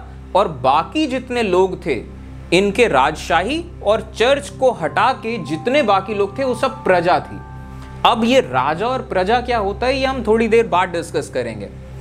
और आज के टाइम पे जहां जर्मनी देश है, 200 साल पहले जर्मनी देश नहीं हुआ करता था, यहाँ पे होली रोमन साम्राज्य हुआ करता था, इसका भी एक राजघराना था, और यहाँ पे भी ऑब्वियसली चर्च का राज यहाँ पे भी था होली रोमन साम्राज्य में। आज से करीब 200 साल पहले की बात है। एक बहुत बड़े राजा हुए जिनका नाम था नेपोलियन। नेपोलियन ने हमला किया होली रोमन साम्राज्य पे, इनको हरा दिया, तो होली रोमन साम्राज्य टूट गया और जितना भी रोमन साम्राज्य था, आसपास के इलाके थे, यहाँ 39 अलग अलग छोटे छोटे राज्य बन गए जिनको जर्मन कन्फेडरेशन कहा गया, क्योंकि हर कोई जर्मन कल्चर के थे और जर्मन भाषा बोलते थे। लेकिन डिफरेंसेस बहुत थे फिर भी, क्योंकि जर्मन एक कल्चर है, जर्मन कल्चर अपने आप में एक यूनिफाइंग बॉन्ड है। लेकिन जर्मन कल्चर का आदमी क्रिश्चियन भी हो सकता है, जर्मन कल्चर का आदमी यहूदी भी हो सकता है, जर्मन कल्चर का आदमी मुस्लिम भी हो सकता है। जर्मन कल्चर का आदमी, अब आप किस नज़र से देख रहे हैं, तो जर्मन कल्चर का ही आदमी कितना अलग अलग हो सकता है। तो इस तरीके से जर्मनी था। आज के टाइम में जहाँ पे ऑस्ट्रिया, हंगरी, स्लोवेनिया ऐसे अलग अलग देश हैं, 200 साल पहले ये देश नहीं हुआ करते थे। यहाँ पे एक साम्राज्य था जहाँ पे हैब्सबर्ग खानदान के लोगों का राज हुआ करता था और इस साम्राज्य को कहते थे ऑस्ट्रो हंगेरियन एम्पायर। आज के टाइम पे जहाँ ईरान, इराक, सऊदी अरेबिया ऐसे जितने पूरे देश हैं, ये देश नहीं हुआ करते थे। 200 साल पहले यहाँ ऑटोमान सुल्तान्स का राज हुआ करता था। और जाहिर सी बात है, जो अब क्योंकि ऑटोमान साम्राज्य इस्लाम धर्म का था, तो इस्लाम के जो हेड ऑफ रिलीजन है उन लोगों का भी राज हुआ करता था, जैसे यहाँ पे चर्च का राज था। इसी तरीके से आज के टाइम में जहाँ इंडिया, पाकिस्तान, नेपाल, बर्मा ये सब अलग अलग देश हैं, यहाँ पूरे इलाके में ब्रिटिश साम्राज्य हुआ करता था। तो आप ये नोटिस कर रहे होंगे कि सिर्फ 200 साल पहले दुनिया इतनी ज़्यादा अलग हुआ करती थी। तो ऐसा क्या हुआ कि 200 सालों के अंदर इतने अलग अलग देश बनते चले गए? तो उसकी वजह यह है कि आज से 300 साल पहले यानी कि 1700s के टाइम पे फ्रांस और फ्रांस के आसपास के जो इलाके हैं, यानी कि खास तौर पे जो वेस्टर्न यूरोप वाला इलाका है, वहाँ एक आंदोलन होना शुरू हुआ। और आंदोलन ये था कि जितने भी गरीब लोग थे, जितने भी आम लोग थे, वो सब मिलने लगे और उन सब लोगों के अंदर एक ये ख्याल था कि हम सब गरीब लोगों को मिलके अपना एक देश बनाना चाहिए। और इस ख्याल को, इस आंदोलन को कहा गया नेशनलिज्म, यानी कि राष्ट्रवाद। और ये जो नेशनलिज्म या राष्ट्रवाद का ख्याल था, ये फ्रांस से बढ़ के फिर अलग अलग हिस्सों में चलना शुरू हुआ और मजबूत होना शुरू हुआ। और जो आम लोग थे, जो गरीब लोग थे, उन्होंने लड़ाई करी है इन साम्राज्यों से और अपने अपने देश अलग करने शुरू किए। सबसे पहले फ्रांस एक देश बना, फ्रांस के बाद फिर और भी अलग अलग देश बनने शुरू हुए, जैसे जर्मनी, इटली, अलग अलग देश बने वेस्टर्न यूरोप में। और फिर उसके बाद ये नेशनलिज्म या राष्ट्रवाद का ख्याल पूरी दुनिया के अलग अलग हिस्सों में पहुंचा। तो अब ये दिमाग में आपके जरूर सवाल आ रहा होगा कि अच्छा, फर्क क्या होता है? कि जैसे एग्जाम्पल लेते हैं दुनिया के सबसे पहले देश का, फ्रांस का, कि क्या फर्क होता किसी की जिंदगी में अगर वो फ्रांस के उस इलाके में पैदा होता जब फ्रांस का साम्राज्य था, यानी कि बर्बन साम्राज्य में अगर कोई पैदा होता तो उसे क्या देखने को मिलता, क्या चीज़ उसकी मिसिंग होती लाइफ से, जिसके नतीजे में ये नेशनलिज्म वाली फीलिंग डेवलप हुई और फिर ये फ्रांस एक देश बना और फिर इसके बाद बाकी पूरी दुनिया में देश बनने का सिस्टम शुरू हुआ। तो ऐसा क्या मिसिंग था, इस चीज़ को देखने के लिए इमेजिन करते हैं कि आप पैदा होते हैं आज से 500 साल पहले उस इलाके में जिस इलाके में आज फ्रांस का देश है। लेकिन आज से 500 साल पहले फ्रांस का देश नहीं था, उस टाइम पे बर्बन खानदान का राज था, साम्राज्य था। तो आपकी जिंदगी कैसी होती? तो अब आप पैदा हुए हैं जिस जगह पे, इस जगह के राजा हैं लुई द 12th और ये बर्बन खानदान के राजा हैं। और ये जितना पूरा इलाका आपको नजर आता है, ये पूरे के पूरे इलाका इन राजा का साम्राज्य है, यानी कि ये पूरा इलाका लुई द 12th का साम्राज्य है। अब इसका क्या मतलब, ये जितनी जमीन है, जितना पानी है और ये जितनी हवा है, ये हर चीज लुई द 12th की है। और आप क्योंकि यहाँ पैदा हो गए हैं, आप यहाँ इस जमीन से निकला हुआ अनाज खा के आप जिंदा हैं, इस हवा में सांस लेके जिंदा हैं, आप इस जगह का पानी पी रहे हैं, तो आप लुई द 12th की जितना साम्राज्य है उस साम्राज्य का यूज कर रहे हैं, इस्तेमाल कर रहे हैं। तो इस वजह से आप और आपकी जिंदगी हर चीज लुई द 12th की है। आप पैदा हो गए साम्राज्य में तो आप संपत्ति हैं लुई द 12th की, और इस वजह से आपका बचपन से हमेशा से एक कर्तव्य है कि वो आपके राजा हैं, आप उन्हें राजा मानिए और उनकी हर चीज मानते रहिए, क्योंकि उन्होंने आपको पैदा होने दिया, आपको जीने दिया अपने साम्राज्य में, क्योंकि अब वो आप पे एहसान कर रहे हैं कि आप उनके साम्राज्य में पैदा हो गए, उनके साम्राज्य की हवा में आप सांस ले रहे हैं, उनके साम्राज्य की जमीन से आप निकला हुआ अनाज खा रहे हैं, तो आप लुई द 12th की दया पे आप जिंदा हैं। तो इस वजह से हमेशा इस चीज को मानिए कि वो आपके राजा हैं और आप उनकी प्रजा हैं। तो अब आप पैदा हुए हैं लुई द 12th के साम्राज्य में। तो ये सिस्टम ध्यान में रखिएगा, ये सिस्टम क्या होता है? ये सिस्टम है राजाओं का और प्रजा का, यानी कि किंग्स एंड सब्जेक्ट्स। और अब इसके बाद जरा देखते हैं होता क्या था। ये हम बात करें 1500s के आसपास की। तो 1500s के आसपास, अब उस टाइम पे दुनिया में इंडस्ट्रियल रेवोल्यूशन नहीं हुआ था, शहर नहीं बने थे, उस टाइम पे रूरल इकोनॉमीज हुआ करती थी, यानी कि सिर्फ गांव देहात हुआ करते थे ज़्यादातर, और गांव देहातों में भी ज़्यादातर लोग खेती किसानी किया करते थे। थोड़े बहुत कुछ लोग होते थे वो आर्टिजन्स होते थे, जैसे कोई मिट्टी के बर्तन बना रहा है, कोई कपड़ा बना रहा है, कोई जो अलग अलग तरह के काम होते हैं। ज़्यादातर लोग खेती किसानी करते थे। और उस टाइम पे होता ये था कि जितने भी गांव हैं उनमें पूरी की पूरी ज़मीन जो होती थी वो होती थी राजशाही के लोगों की या फिर चर्च के लोगों की, जो मीन्स ऑफ प्रोडक्शन जिसे कहते हैं। मीन्स ऑफ प्रोडक्शन यानी कि कोई भी एक ऐसी चीज़ जिसे आप संपत्ति कह सकते हो, जिस चीज़ से कुछ खाने लायक या पैसा कमाने लायक निकल सकता है। तो उस ज़माने में कोई इंडस्ट्रीज़ नहीं थे, तो मीन्स ऑफ प्रोडक्शन सिर्फ ज़मीन थी। और उस टाइम का समाज, ये मैं आपको बता चुका हूँ कि सिर्फ कुछ लोग थे, 10% लोग भी नहीं थे अगर आबादी के लिहाज से देखा जाए। तो एक वर्ग था राजा और राजशाही के लोगों का, जिन्हें नोबिलिटी कहते थे। इनके पास सारी ज़मीनें हुआ करती थी, इनका राज था। और दूसरी तरफ थे चर्च के लोग, जिन्हें क्लर्जी कहा करते थे।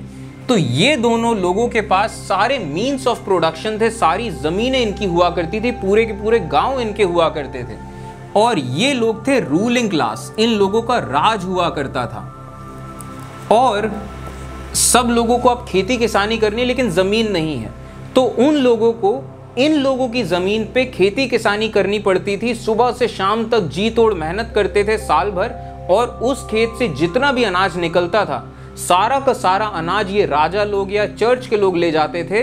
और इन असल में जिन्होंने मेहनत करी है उन्हें सिर्फ थोड़ा सा खाना मिलता था कि वो बस जैसे तैसे जी सकें। तो ये सिस्टम होता था, एक तरफ रूलिंग क्लास और दूसरी तरफ 90% लोग होते थे जो आम जनता होती थी, जिन्हें आप वर्किंग क्लास भी कह सकते हैं।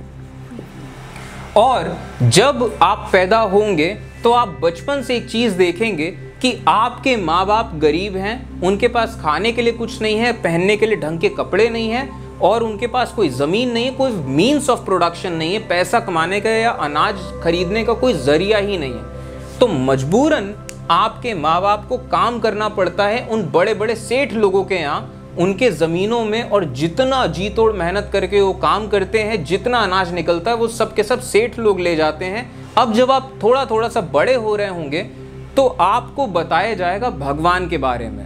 और हर इंसान की फितरत होती है कि उसे भगवान से बहुत अटैचमेंट होता है कि अच्छा ये जो दुनिया है, इतनी प्यारी खूबसूरत सी दुनिया है, किसी ने तो बनाया होगा, कोई तो होगा जिसने बनाया है, और क्यों बनाया है। तो हर किसी को अटैचमेंट होता है, और हर इंसान के अंदर इतना डर होता है, इतना इनसिक्योरिटी होती है, खास तौर पे जब इंसान गरीब हो, जब उसे ज़िंदगी और मौत दिखाई दे रही होती है कि अगर खाना ख़त्म हो गया, हमारे पास खाने को कुछ नहीं है, तो कोई एक ऐसी ताकत आपको चाहिए होती है जिस ताकत पे आप भरोसा कर सको कि नहीं, कोई है जो मेरी प्रार्थना सुन लेगा, जो मुझे बचा लेगा, मेरे परिवार को बचा लेगा। तो ये इंसानों के अंदर इनहेरेंट होता है भगवान से अटैचमेंट। तो जब आप बड़े हो रहे होंगे तब आपको बताया जाएगा भगवान के बारे में कि भगवान ने इस पूरी दुनिया को बनाया है, आपको जीसस क्राइस्ट के बारे में बताया जाएगा। तो आप बचपन से जब ये चीज़ सुनेंगे तो जो भगवान का जो अटैचमेंट होता है कि कोई ताकत है आपके आसपास महसूस होती है जिससे आप प्रार्थना करते हो, वो पूरा का पूरा अटैचमेंट रीडायरेक्ट होगा जीसस क्राइस्ट की तरफ और क्रिश्चियनिटी की तरफ, और आप मानने लगोगे उस भगवान को, जीसस क्राइस्ट को। ये अच्छी बात है, कोई बात नहीं। अब यहाँ पे आपको एक और चीज बताई जाएगी कि ये पूरी की पूरी दुनिया भगवान ने बनाई है, तो आपका कर्तव्य है कि आप भगवान की सेवा करो। ये भी ठीक। उसके बाद आपको ये बताया जाएगा कि अच्छा, ये जो भगवान है उन्होंने इस पूरी दुनिया को बना दिया, फिर जीसस क्राइस्ट को भेजा, जीसस क्राइस्ट के बारे में बताया जाएगा कि जीसस क्राइस्ट आए, उन्होंने ऐसा किया वैसा किया और फिर वो चले गए।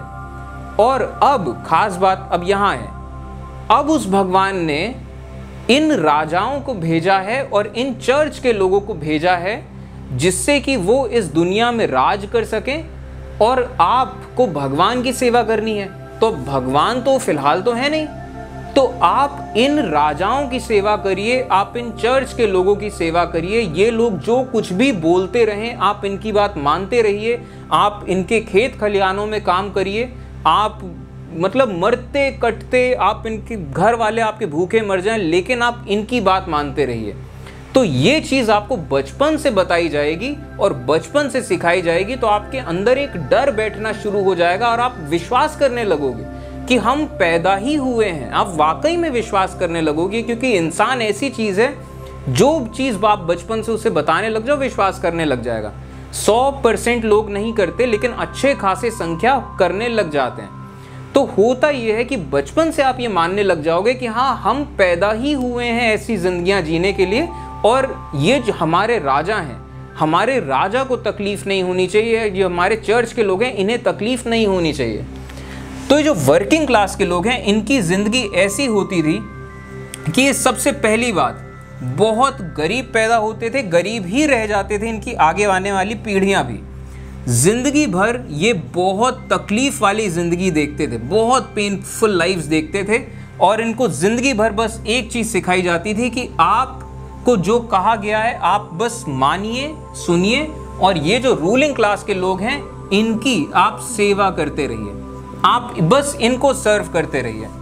और ये जो वर्किंग क्लास के लोग हैं इनकी जिंदगी हमेशा ऑन एज चलती थी, यानी कि अगर मान लीजिए किसी साल सूखा पड़ गया और खाने के लिए अनाज नहीं मिल रहा है, तो न जाने कितनी बार इतिहास में ऐसा हुआ है कि हजारों हजारों लाखों लाखों लोग भूख से मर गए। और उसी टाइम पे जब ये वर्किंग क्लास के लोग भूख से मर रहे होते थे, इन लोगों का जो रूलिंग क्लास के लोग हैं इनकी जिंदगियां बहुत अच्छे से चल रही होती थी, इनकी जिंदगियों में, इनकी अय्याशियों में कभी कोई कमी नहीं होती थी, और चाहे जितना सूखा पड़ जाए, चाहे कितनी बाढ़ आ जाए, इन लोगों की जिंदगी हमेशा सिक्योर रहती थी। और ऐसा क्यों होता था? ऐसा इसलिए होता था क्योंकि भगवान ने इन लोगों को भेजा ही है यहाँ पे राज करने के लिए, अच्छी जिंदगियां देखने के लिए। तो इन लोगों के पास डिवाइन राइट है, यानी कि जो रूलिंग क्लास के लोग हैं इनके पास दैवीय अधिकार है कि इनकी जिंदगियां अच्छी होनी चाहिए, और इस चीज को कहा जाता है प्रिविलेज। प्रिविलेज का एक्चुअली में सेंस ये है कि जो मीन्स ऑफ प्रोडक्शन है, आपके पास पहले से ही मीन्स ऑफ प्रोडक्शन है, यानी कि अगर रूलिंग क्लास में अगर कोई बच्चा पैदा हुआ तो वो जिंदगी में कुछ करे चाहे ना करे, उसके पास इतनी जमीनें हैं कि उन जमीनों से जितना अनाज आएगा उसी से उसकी जिंदगी मस्त चलती रहेगी, उसे कुछ नहीं करेगा तब भी भूखा नहीं मरेगा और मस्त चलेगी जिंदगी। तो इस चीज को कहते हैं प्रिविलेज। और प्रिविलेज क्यों है? क्योंकि डिवाइन राइट है, यानी कि दैवीय तौर पे आपको अधिकार मिला हुआ है। और ये जितने वर्किंग क्लास के लोग थे, इनकी जिंदगी में जितना भी काम करते थे ये सब टैक्स में चला जाता था, मेहनत का कोई पैसा नहीं, सबका सब टैक्स में। और जबकि ये रूलिंग क्लास के लोग टैक्स नहीं दिया करते थे, तो ये पूरा सिस्टम चला करता था। और इसके बाद वर्किंग क्लास में अगर कोई आदमी ये चीज को नहीं मानता कि नहीं यार ऐसा कुछ नहीं होता और हमें अपना अधिकार चाहिए, और इनके खिलाफ कुछ बोलने लग जाए, तो ऐसे आदमी को सीधा पकड़ के मार दिया जाएगा। क्यों? अगर आप राजा के खिलाफ कुछ बोलते हैं तो ये राजद्रोह है। तो अगर कुछ भी रिबेलियन हुआ, तो इस सिस्टम की खास बात क्या है कि कुछ भी अगर आपके खिलाफ कोई बोल रहा है तो ऐसे रिबेलियन को खत्म कर देना है। और ये जो पूरा सिस्टम था, ये पूरा सिस्टम डर पे बेस्ड था और ताकत पे बेस्ड था। यानी कि एक तो आपको बचपन से डराया जाएगा कि आप पैदा ही हुए हो सेवा करने के लिए, और अगर आप राजाओं की सेवा नहीं करोगे, चर्च के लोगों की सेवा नहीं करोगे, इन पुजारियों की सेवा नहीं करोगे, तो भगवान नाराज हो जाएंगे, और भगवान नाराज हो जाते हैं तो भूकंप आते हैं, बीमारियां हो जाती हैं। उस टाइम पे मेडिकल साइंस ज़्यादा एडवांस नहीं थी, तो अक्सर ऐसा होता था, लोगों की बहुत जल्दी जल्दी मौत होती थी। बच्चे पैदा होते थे और 4-5 साल की उम्र के नहीं हो पाते थे कि उनकी मौत हो जाती थी, तो लोगों की मौत बहुत हुआ करती थी। तो उस टाइम पे भूकंप आ गया तो भगवान नाराज है, कोई बच्चा मर गया तो भगवान नाराज है, कोई अपशगुन हो गया, कोई बुरी घटना हुई तो भगवान नाराज है। तो हर चीज डर के थ्रू ये काम चलता था, ये सिस्टम।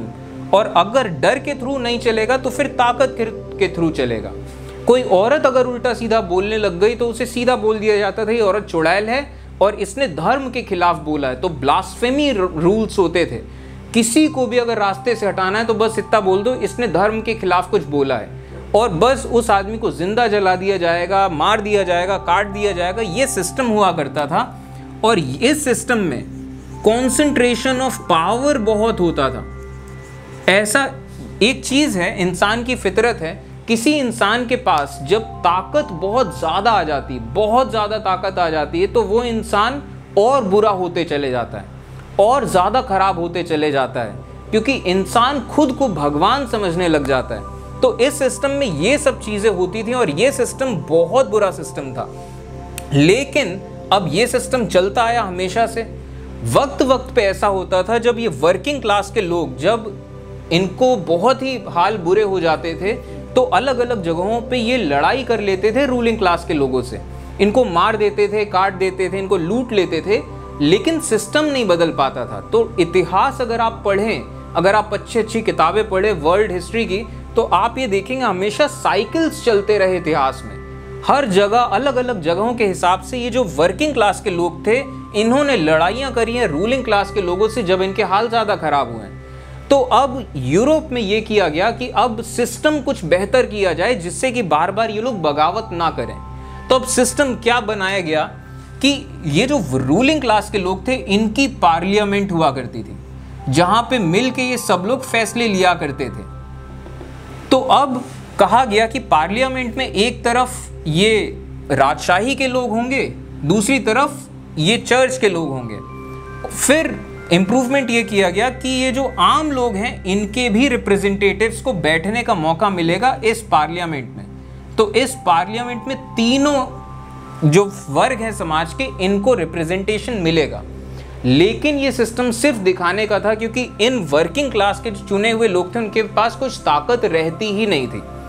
तो अब ये सिस्टम जब चलता रहा, वक्त आगे बढ़ते रहा, तो करते करते फिर वक्त आता है 1600 या 1700 के आसपास। अब इस टाइम पे आके 1700 के आसपास दुनिया बहुत तेजी से बदल रही थी, और हो ये रहा था कि कई लोग अलग अलग तरह के इन्वेंशंस कर रहे थे। जैसे कि कुछ लोग थे, उन्होंने टेलीस्कोप बना लिया था। अब वो टेलीस्कोप से रात में चांद, तारे, ये सब कुछ देखते थे, और ये आसमान देखते हुए उन्हें इस चीज का अंदाजा लगा कि ये जो बाइबल में जो लिखा है, जो चर्च के लोग बोलते हैं कि हमारी अर्थ बीच में है और बाकी सारे प्लैनेट्स गोल गोल घूम रहे हैं, ऐसा नहीं है। हमारा सन बीच में है और बाकी सारे प्लैनेट्स गोल गोल घूम रहे हैं, और हमारी अर्थ भी सन के चारों तरफ घूम रही है। तो ऐसे अलग अलग बिल्कुल दिमाग हिलाने वाली चीजें इन लोगों ने पता करनी शुरू करी, और चर्च को कॉन्ट्राडिक्ट करना शुरू किया कि आप जो बता रहे हैं गलत बता रहे हैं। चर्च के लोगों ने ऐसे लोगों को दबाना शुरू किया, डराना धमकाना शुरू किया कि आप पब्लिक में ऐसी बातें नहीं बोल सकते। कई लोगों को मार दिया चर्च ने। खैर, वक्त आगे बढ़ता रहा। एक आदमी ने एक नया इन्वेंशन किया, उन्होंने प्रिंटिंग प्रेस बना दी, और इस इन्वेंशन ने बाकायदा समझ लीजिए क्रांति आ गई दुनिया में। अब प्रिंटिंग प्रेस बन गया। उस टाइम पे पेपर थोड़ा सस्ता मिलता था, तो किताबें छपना शुरू हुई। किताबें छपना शुरू हुई तो हजारों साल पहले की किताबें, जो एंशिएंट टेक्स्ट हुआ करते थे ग्रीक सिविलाइजेशन के, रोमन सिविलाइजेशन के, जो सोक्रेट्स और प्लेटो, बड़े बड़े फिलोसफर्स की जो लिखी हुई किताबें हैं, वो सब किताबें प्रिंट होने लगी और हजारों हजारों कॉपीज बिकने लग गई। आम लोग खरीदने लगे, आम लोग पढ़ने लगे। जिन लोग को पढ़ना नहीं आता था, आम लोग उन्हें पढ़ के बताने लगे। तो अब ये सब चीज़ें डिफरेंस बन रहा था। बाइबल, भगवान ने पूरी दुनिया बनाई, भगवान ने बाइबल लिखी, लेकिन 1700s के आसपास तक लोगों को पता ही नहीं था कि बाइबल में लिखा क्या है। ये जो चर्च के लोग बोलेंगे इसी को मानना पड़ेगा। और अगर गलती से उन लोगों को बाइबल मिल भी गई कहीं से, तो भी उन्हें बाइबल पढ़ना नहीं आता है। तो प्रिंटिंग प्रेस बन गई, तो बाइबल को अलग अलग भाषाओं में प्रिंट किया गया। तो अब जो आम लोग हैं उनके हाथ में बाइबल है, वो पढ़ सकते हैं कि एक्चुअली बाइबल में लिखा क्या है और ये चर्च के लोग क्या बताते आए हमें आज तक। तो ऐसे चेंजेस होते रहे। 1600 1700s के आसपास आपने ये चीज़ याद करिए, यूरोप के अलग अलग इलाकों से अलग अलग ईस्ट इंडिया कंपनीज पूरी दुनिया में पहुंची। तो पूरी दुनिया के बारे में उन्होंने यूरोप में जानना शुरू किया कि अच्छा ऐसे ऐसे भी इलाके हैं, ऐसी ऐसी भी दुनिया है, वहाँ पे ऐसे अलग अलग समाज हैं, अलग अलग धर्म हैं, उनके अलग अलग बिलीव्स हैं। तो लोगों का दिमाग खुलता जा रहा था। और 1600 1700s के आसपास एक और बहुत बड़ा चेंज आ रहा था कि ये जो समाज था, इस समाज में एक मिडिल क्लास बनता जा रहा था। ऐसे लोग जो रूलिंग क्लास के नहीं हैं लेकिन वो गरीब भी नहीं है, वो पढ़े लिखे हैं, जो वकील लोग हैं, जो टीचर लोग हैं, जो प्रोफेशनल्स हैं, नए नए काम आ रहे थे। इंडस्ट्रियल रेवोल्यूशन स्टार्ट हो रहा था आहिस्ते से, और इस टाइम पे एक नई रूलिंग क्लास आ रही थी। नई रूलिंग क्लास यानी कि जो बिजनेसमैन लोग थे, ये नई रूलिंग क्लास थी। इन लोगों के पास ताकत आनी शुरू हुई थी। जिन लोगों ने ये एक जगह से सामान खरीद के दूसरी जगह बेचते थे, पैसा बढ़ते जा रहा था, इतना पैसा इनके पास आने लग गया था कि इन राजाओं से और चर्च के लोगों से ही मुकाबला कर सकते थे। और इन लोगों को ये चीज़ दिख रही थी कि आगे आने वाला जो वक्त है ये हम रूलिंग क्लास का है, जो बिजनेस क्लास का है, वो इन राजाओं या इन प्रीस्ट पुजारी लोगों का नहीं है। तो ऐसी मिडिल क्लास आ रही थी। मिडिल क्लास के साथ साथ एक नई रूलिंग क्लास आ रही थी, और ये नई रूलिंग क्लास पुरानी रूलिंग क्लास से अभी नीचे थी। तो अब इन सब चीज़ों के चलते कई सारे चेंजेस होते रहे समाज में। दुनिया अब उन पुराने बंदिशों में बंध के नहीं रह सकती थी, ये तो क्लियर था। 1700s के आसपास कई सारे एक से एक विचारक आए, कई सारे एक से एक फिलोसोफर्स आए। उन लोगों ने इस पूरे सिस्टम को देखा और इस पूरे सिस्टम को देख के फ्रॉड करार दिया। सबसे पहली बात तो ये कि हर इंसान बराबर है। अगर आप किसी भी इंसान को फिजिकली देखें या मेंटली देखें, साइकोलॉजिकली देखें, किसी भी सेंस में अगर आप साइंटिफिक स्टडी करें तो सारे के सारे इंसान बराबर हैं। हर कल्चर एक जैसा है, हर धर्म में, हर कल्चर में अच्छे लोग भी हैं, बुरे लोग भी हैं, और ये सब एक यूनिफॉर्म सिस्टम है। ऐसा नहीं होता है कि भगवान ने कुछ लोगों को अलग से ये डिवाइन राइट दिया है, ये प्रिविलेजेस दी हैं, ऐसा नहीं होता है। ये बस इतनी सी बात है कि ये जो मीन्स ऑफ प्रोडक्शन है, कुछ लोगों ने अपने हाथ में लेके रखे हैं, कंट्रोल करके रखे हैं, और बाकी लोगों को दबा के रखा है। जैसे ये लोग उन मीन्स ऑफ प्रोडक्शन पे कंट्रोल करने की कोशिश करते हैं, ये लोग अपनी सेना भेज के सबको मरवा देते हैं। तो ये सिर्फ जोर जबरदस्ती से सिस्टम चल रहा है। और ये जो एक से एक थिंकर्स थे, फिलोसोफर्स थे, उनका एक और मानना था कि वो भगवान, जिस भगवान ने इस पूरी दुनिया को बनाया, इस पूरे यूनिवर्स को बनाया, उस भगवान को अगर आपको अच्छा महसूस कराना है तो उसका तरीका ये नहीं है कि आप 10% लोगों को सारे ऐशो आराम दें और जो 90% लोग हैं उनकी जिंदगी आप नरक करके रखें। तो ये बिल्कुल वैसी बात है कि आप भगवान को 1 चम्मच कुछ अच्छा खिला रहे हो और उसके बाद 9 चम्मच आप कूड़ा करकट खिला रहे हो, ये वैसी ही बात हो गई। तो भगवान को ओवरऑल बहुत बुरा लगेगा। और इस चीज़ को अगर आपको बेहतर करना, अगर वाकई भगवान को अच्छा महसूस कराना है, तो आपको जितने सारे इंसान हैं, आप सबकी जिंदगियां बेहतर करनी होगी। जब सारे के सारे लोग अच्छा महसूस कर रहे होंगे, इंसानों के जैसे जी पाएंगे, तब जाके वो उस भगवान को अच्छा महसूस होगा कि पूरी दुनिया अच्छी चल रही है। तो अब कह तो दिया कि सारे लोगों की जिंदगी अच्छी होनी चाहिए, तो आप इस चीज का सिस्टम क्या बनाओगे, कि क्या सिस्टम बनाया जाए, इस चीज को कैसे सही किया जाए कि आगे आने वाले सैकड़ों हजारों सालों तक इस चीज को सुनिश्चित किया जा सके कि जितने इंसान हैं सबकी जिंदगियां बेहतर चल रही, सब लोगों को हक और अधिकार है, आज़ादी है जिंदगी जीने की, इंसानों के जैसे रहने की। तो सिस्टम का इम्प्रूवमेंट इन लोगों ने ये सोचा कि ये जितना पूरा इलाका है ये पूरा का पूरा इलाका अब किसी राजा का साम्राज्य नहीं होगा, ये पूरा का पूरा इलाका अब एक देश होगा। और ये जो देश है, देश किसी राजा या किसी चर्च के पुजारियों की जागीर नहीं है, देश जनता की जागीर है, वहां के जो लोग हैं उनकी जागीर है, और वहां के लोगों का एक भागीदारी है देश में, हिस्सेदारी है देश में। तो अब देश में प्रजा नहीं होगी, देश में होंगे वहां के नागरिक यानी कि सिटीजन्स। तो देश जो है, सबसे पहला जो फर्क है देश और साम्राज्य में, वो है मालिकाना हक का। साम्राज्य राजाओं के होते हैं और देश जनता का होता है। तो देश और देश के नागरिक, और देश में राज होगा नेशन स्टेट का। अब इस देश में किसी राजा का राज नहीं होगा, नेशन स्टेट का राज होगा, यानी कि यहीं के लोग का, यहां की जो पहचान है, यहां का कलेक्टिव, इन लोगों की जो पहचान है नेशन स्टेट, उसका राज होगा। इसके पास राज है, और राज को हम इस तरीके से डिनोट करते हैं। ये मैं डिनोट कर रहा हूं, दुनिया में इस तरीके से डिनोट नहीं करते, यहां समझाने के लिए किया है। और ये जो नेशन स्टेट है, ये किसी राजा या किसी पुजारी के कहने से नहीं चलेगा, ये चलेगा कॉन्स्टिट्यूशन के मुताबिक, यानी कि संविधान के मुताबिक। और कॉन्स्टिट्यूशन में सबसे पहली चीज जो लिखी होगी वो होंगे जो जनता के जो हक और अधिकार हैं, यानी कि राइट्स ऑफ पीपल।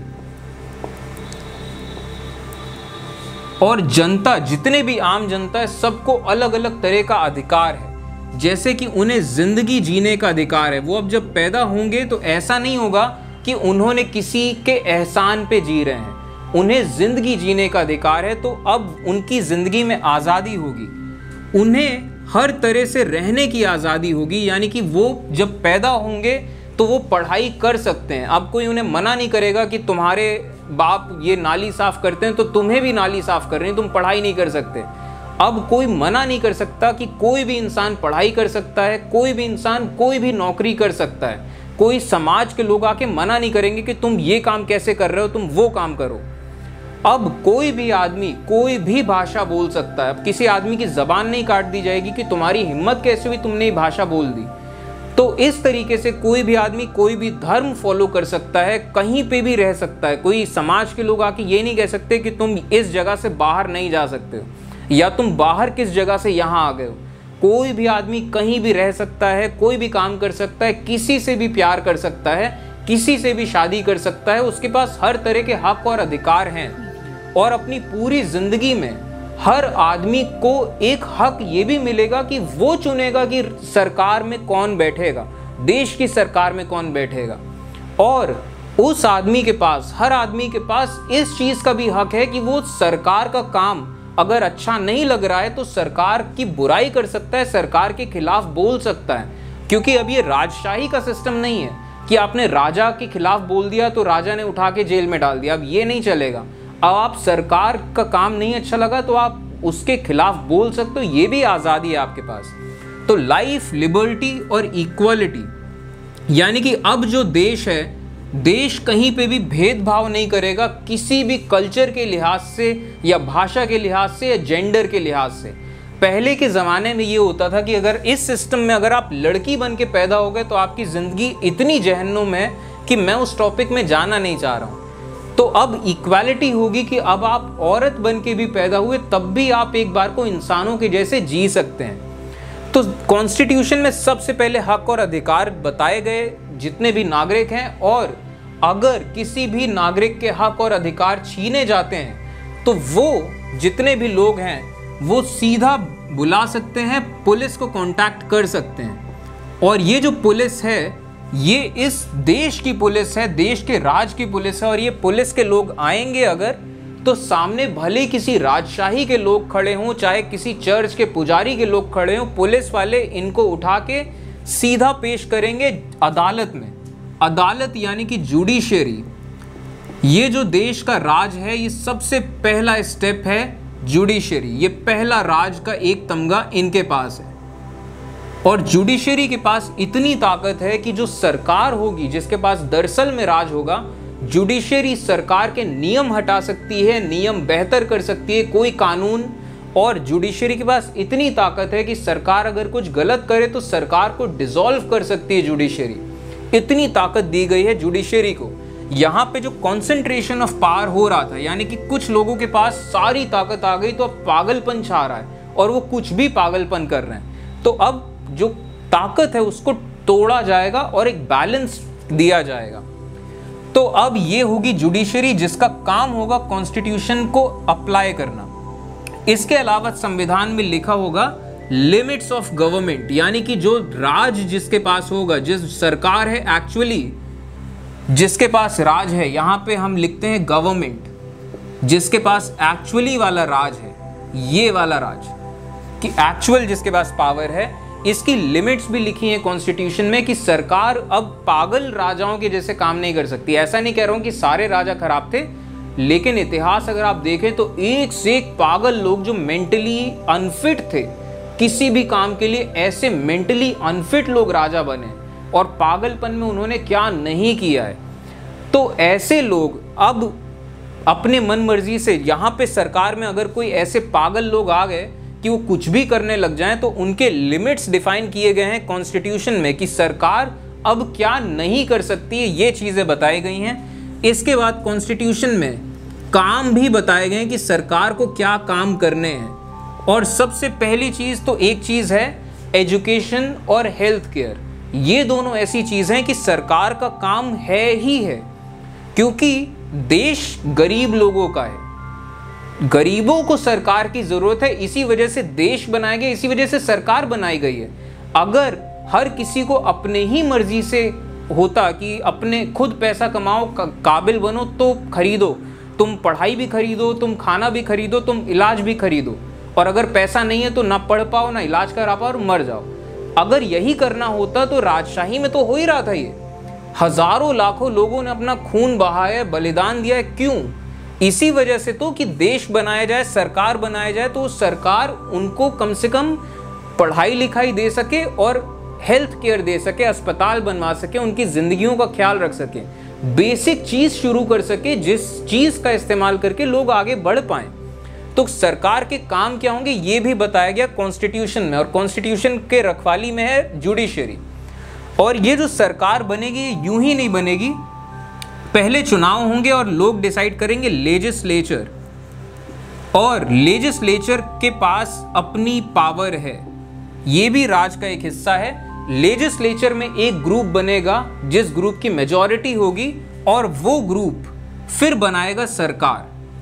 और सरकार में भी यहाँ पे इस तरीके से किया गया है कि किसी एक पॉलिटिकल पार्टी की सरकार होगी, वो भी सिर्फ 5 सालों के लिए। और इस तरह की कई सारी पॉलिटिकल पार्टी हैं, कभी पहली पार्टी चुनाव जीतेगी, कभी दूसरी, कभी तीसरी, तो यहाँ पे भी पावर शेयरिंग होता रहेगा, पावर कुछ लोगों के हाथ में नहीं सिमटेगी। और अगर इन केस ऐसा होता है कि जो सरकार में लोग आ गए, क्योंकि एक चीज जो ताकत होती है, ताकत इंसान को पागल बनाने लगती है, कुछ भी करने लगता है इंसान उस ताकत को रिटेन करने के लिए। कोई आदमी के पास ताकत आ जाए वो कभी नहीं चाहेगा कि वो ताकत उससे जाए, तो इसके चलते वो कुछ भी पागलपन करेगा। तो ये राजाओं के इतिहास देख चुके हैं हर कोई। तो अब जो सरकार में लोग हैं, हो सकता है वो अपनी ताकत जमाने के लिए कि हमेशा हमारा राज रहे, वो देश के लोगों के खिलाफ ही काम करने लग जाएं। तो देश की सरकार अगर देश के लोगों के हक और अधिकार छीनने पे आ जाए और देश की सरकार एंटी नेशन काम करने लग जाए, यानी कि देश का नुकसान करने लग जाए, तो उसके लिए जुडिशरी है। जुडिशरी जो है ये बचाएगी देश को। एक्चुअली आम लोगों के सुरक्षा के लिए जुडिशरी आएगी, सरकार से बचाने के लिए। और अगर ये सरकार जुडिशरी को तोड़ने लग जाए तो इसके लिए राज का एक और हिस्सा है मीडिया, यानी कि अब एक्चुअली मीडिया के पास राज के 2 हिस्से हैं, क्योंकि ये मीडिया ही एक्चुअली सेंस होता है पब्लिक का कि क्या हो रहा है क्या नहीं हो रहा है, हर चीज मीडिया बताएगा लोगों को, तब लोगों को पता चलेगा। तो अगर जो सरकार है वो जुडिशरी को तोड़ने लग जाए, जजों को मारने लग जाए, उनको धमकाने लग जाए, या उनको लालच देने लग जाए कि तुम हमारे हक में फैसले करो, हम तुम्हें बड़े फायदे देंगे, तो मीडिया का ये काम है कि मीडिया देश को बताए कि ये सरकार जुडिशरी के साथ ऐसा कर रही है, जुडिशरी को तोड़ रही है। और अगर ये सरकार मीडिया को तोड़ने लग जाए तो यहाँ पे भी जुडिशरी सामने आएगा मीडिया को बचाने। तो एक बैलेंस बनाने की कोशिश करी गई है कि आम लोग एग्जाम देंगे, जज बनने का या वकील बनने का आम लोग ही जुडिशरी में जाएंगे, आम लोग ही मीडिया में जाएंगे, आम लोग ही चुनाव लड़ेंगे। तो एक सेल्फ सस्टेनिंग सिस्टम बनेगा। और ये चेक्स एंड बैलेंसेस का सिस्टम है कि अगर एक तरफ पागल लोग आ भी गए तब भी देश बरकरार रहेगा। और हर हाल में हर किसी को ये जुडिशरी का हक मिलेगा, आम जनता को, और मीडिया का हक मिलेगा। यानी कि कोई भी आम जनता के लोग जुडिशरी में जा सकते हैं, मीडिया चैनल खोल सकते हैं। और ये एक वेल बैलेंस सिस्टम सोचा गया। अब इस सिस्टम में बहुत सारे फ्लॉज हैं, छोटे छोटे लेकिन बहुत सारे फ्लॉज जो बड़े फ्लॉज बन सकते हैं। जैसे कि एक छोटा सा एग्जाम्पल बता रहा हूँ। छोटा सा एग्जाम्पल बस ये है, सरकार किसकी बनेगी? जो इलेक्शन जीतेगा, विन इलेक्शंस। और इलेक्शन कौन जीतेगा? इलेक्शन जीतने के लिए आपको बहुत सारा पैसा चाहिए। अब जिसके पास बहुत सारा पैसा होगा उसके पास बहुत एडवांटेज होगा इलेक्शन जीतने के लिए। तो ये जो चीज़ है एक छोटा सा फ्लॉ है। और इसी तरीके से ऐसे ना जाने कितने फ्लॉज हैं, ये हम आगे बाद में डिस्कस करते रहेंगे। लेकिन ये एक सिस्टम है, एक वेल बैलेंस सिस्टम। लेकिन ऐसा इतिहास में हुआ है, कितने ही देशों में हुआ है, जब लोग आए हैं ताकत में, उन्होंने मीडिया को तोड़ा है। मीडिया के लोगों ने अब इन सरकार के लोगों की तारीफ करना शुरू किया कि ये तो बिल्कुल भगवान का अवतार हो गए हैं, ये हमारे देश को यही बचाएंगे और ऐसा होगा वैसा होगा। और इन लोगों को वाकई फिर, क्योंकि मीडिया इतनी तारीफ कर रहा है इनकी, तो आम लोग भी मानने लग गए कि अच्छा ये आदमी बहुत अच्छा कर रहा है, बहुत अच्छा कर सकता है। आम लोगों ने इनका सपोर्ट करना शुरू किया और इन लोगों ने फिर जुडिशरी को तोड़ दिया, कॉन्स्टिट्यूशन को तोड़ दिया और एक से एक फिर कत्लेआम किया है। दुनिया में ऐसे बेशुमार केसेस हैं। तो ये भले ही बहुत अच्छा सिस्टम है, लेकिन ये बहुत एक बैलेंस्ड और नाजुक सा सिस्टम है। ये सिस्टम अगर एक बार टूट जाए, एक बार अगर ऐसे लोग ताकत में आ जाएं जिन्होंने जुडिशरी को तोड़ दिया या मीडिया को तोड़ दिया और सरकार से हटने से इनकार कर दे कि हम नहीं हट रहे, हम ही राज में रहेंगे, तो ये सिस्टम उसी टाइम क्रैश कर जाएगा। देश का पूरा सिस्टम कोलैप्स कर जाएगा और वहां पे फिर अलग अलग ग्रुप बन जाएंगे, सिविल वॉर होने लग जाएगी। क्योंकि अब लोग चाहेंगे कि ये हटें, लेकिन ये हटेंगे नहीं। आर्मी लगा देंगे, पुलिस लगा देंगे, जैसे ही प्रोटेस्ट होंगे लोगों को मारना शुरू कर देंगे। लोग डेमोक्रेसी के लिए कहते रहेंगे कि हमें डेमोक्रेसी चाहिए, लेकिन होगा नहीं कुछ। तो ये सिस्टम एक बार टूट गया तो बहुत बुरा होगा। और ये सिस्टम अगर हाईजैक हो गया तो ये जो सरकार है ये देश के लिए काम करने के बजाय ये सरकार ये रूलिंग क्लास के लिए काम करने लग जाएगी। और ये सरकार अगर रूलिंग क्लास के लिए काम करने लग गई तो ये जितने हक अधिकार हैं लोगों की, ये सब खो जाने हैं, खत्म हो जाने हैं। और फिर से वही टाइम आ जाएगा जब राजा हुआ करेंगे, समाज के 5-10% लोग, उनकी जिंदगी में ऐशो आराम होंगे, इतना पैसा, इतने ऐशो आराम कि उन्हें समझ में नहीं आएगा कि हम करें क्या। उनको पागलपन छाने लगेगा अपनी ताकत का, अपने पैसे का। और 90% लोग फिर से कीड़े मकोड़ों और जानवरों जैसी जिंदगी जीने को मजबूर हो जाएंगे अगर ऐसा ये सिस्टम टूट गया तो। और दुनिया में जितने भी देश हैं, जो देश टूट गए, ये सिस्टम टूट गया, आप उनका इतिहास देख सकते हैं, प्रेजेंटली आप उनको देख सकते हैं, वो देश एक फेल्ड नेशन बन के रह गए हैं। ये जो सिस्टम बनाया गया, इस सिस्टम को कहा गया डेमोक्रेसी, यानी कि डेमोस लोगों का राज है। और ये डेमोस का मतलब होता है ऐसे लोग जिन लोगों के पास जमीन नहीं हुआ करती थी उस जमाने में। तो यानी कि डेमोस गरीब लोगों को कहते हैं। तो गरीब लोगों का जब राज होगा, गरीब लोगों का जब राज होगा, ये ऐसा सिस्टम होगा तभी गरीब लोगों का राज हो सकता है। और ये सिस्टम अगर टूट गया तो वापस से गरीब लोग, आम लोग फिर से प्रजा बन जाएंगे और उनकी जिंदगी बस इतनी हो जाएगी कि बस जैसे तैसे जियो, कुर्बानी करो, जिससे कि आपके राजा लोग सारे ऐशो आराम में जी सकें। तो अभी तक हमने ये देखा कि अब एक से एक थिंकर्स आए जिन्होंने ये मैकेनिज्म बताया कि अगर इस तरीके से हम देश बना दें तो पूरे इलाके में ये देश बन गया। अभी गरीबों का जहां राज है, गरीबों की जिंदगी बेहतर हो रही है। अगर पूरी दुनिया में ऐसे ही अलग अलग जगहों पे गरीब लोग मिलके आंदोलन करें और अपने अपने देश बना लें पूरी दुनिया में, तो हमारी पूरी अर्थ में अचानक से इतना बड़ा रेवोल्यूशन होगा कि जितने इंसान हैं सबकी जिंदगियां बेहतर हो रही होंगी, गरीब लोग गरीबी से निकल रहे होंगे, जो सरकारें हैं उन देशों की उन गरीबों के लिए काम कर रही होंगी, तो पूरी अर्थ जो है हमारी वो एक बेहतर जगह बन जाएगी। तो इस वजह से वो 1700s का जो टाइम था, उस टाइम को एज ऑफ एनलाइटमेंट कहा गया, यानी कि ये वो टाइम था जब इंसानों को वो एक ज्ञान की प्राप्ति हुई और उन्होंने प्रैक्टिकल सेंस में उसे अप्लाई करने की कोशिश भी करी। अब इसके बाद हुआ क्या, 1700 से ये आइडिया शुरू हुआ था, वक्त के साथ अलग अलग देश बनने शुरू हुए और फिर न जाने क्या क्या हुआ। इन चीज़ों को हम अलग वीडियो में देखेंगे, मैं सीरीज बनाता रहूँगा इन वीडियोस की। फिलहाल हम देखते हैं कि जब ये नेशनलिज्म या राष्ट्रवाद ये शुरू हुआ, अलग अलग देश बनाना, तो क्या क्या हुआ और इतिहास से हम क्या क्या सबक ले सकते हैं। तो सबसे पहली चीज़ जो इतिहास का एक सबक है देशों से रिलेटेड कि क्या हुआ, तो देश जो है, Nations are built on Graves of empires. जो देश हैं वो ऐसे साम्राज्यों की कब्रों पे बने हुए हैं। हजारों लाखों लोगों ने बलिदान दिए हैं, अपनी जान गंवाई है, जेलों में रहे हैं, न जाने क्या कुछ झेला है, तब जाके उन्होंने लड़ाइयाँ करी हैं राजाओं से, उन चर्च के पुजारियों से, और जो अलग अलग धर्मों के जो पुजारी लोग हैं सबसे लड़ाइयाँ करी हैं, तब जाके देश बने हैं और तब जाके अधिकार मिले हैं जो आम लोगों को, गरीब लोगों को, और ये जो आज़ादी मिली है कि वो गरीब हैं लेकिन स्टिल उनके पास इतनी ताकत है कि वो वोट दे के फैसला करते हैं कि सरकार में कौन होगा। तो ये सब चीज़ें बहुत लड़ने झगड़ने के बाद मिली हैं दुनिया के लोगों को। दुनिया का पहला सबक तो ये है इतिहास का। इसके बाद अब एक और चीज़, दूसरा सबक, अब जिन लोगों ने ये सोचा था कि अलग अलग देश बनेंगे, इंसानों की ज़िंदगियां बेहतर होंगी, गरीबों को हक और अधिकार मिलेंगे, तो उन्होंने ये सोचा था कि ये जो जितने अलग अलग देश बनेंगे, क्योंकि सब में एक चीज़ कॉमन है, जितने देश बन रहे हैं सबके सब गरीबों के देश हैं, तो जितने गरीब हैं एक दूसरे के, आम लोग हैं, ये सब आम लोग कनेक्टेड रहेंगे एक दूसरे से, जिससे कि ये सब एक दूसरे की मदद कर सकें, जिससे कि सब देशों की सरकारें इन गरीबों के लिए काम करें। लेकिन हुआ दरअसल में ये हुआ सच्चाई में कि जब देश बनने लगे तो अब नेशनल आइडेंटिटी उन पे हावी हो गई।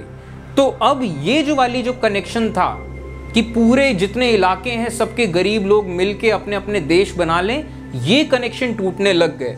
तो जो समाज कभी सोचा गया था कि अलग अलग इलाकों के लोग आपस में दोस्ती में रहेंगे, और ये जो रूलिंग क्लास है, क्योंकि रूलिंग क्लास जो था पूरे दुनिया में रूलिंग क्लास सबका मिला हुआ रहता है। आज के वक्त में भी हमारे आज के टाइम के जो रूलिंग क्लास के लोग हैं वो किसी एक देश के नहीं, किसी एक एरिया के नहीं, वो सब मिले हुए रहते हैं, हमेशा मिलते जुलते रहते हैं। देश गरीब लोगों के लिए होते हैं, अमीर लोगों के लिए देश नहीं होते। अमीर लोगों का ये कहना, अमीर लोगों का एक देश नहीं होता, अमीर लोगों के लिए सभी देश है। उनका एक घर इस देश में, दूसरा घर इस देश में, वो जिस देश में जाके जिंदगी गुजारना चाहें गुजार सकते हैं, और हर देश के अमीर अमीर लोगों से उनकी दोस्ती होती है। तो रूलिंग क्लास के जो लोग हैं वो आज भी एक दूसरे से जुड़े हुए हैं, ग्रुप्स में रहते हैं, एक दूसरे को जानते पहचानते हैं। और उस ज़माने में भी यही होता था। उस ज़माने में भी राजा महाराजा लोग आपस के राजघरानों में शादी करते थे, एक दूसरे को जानते पहचानते थे।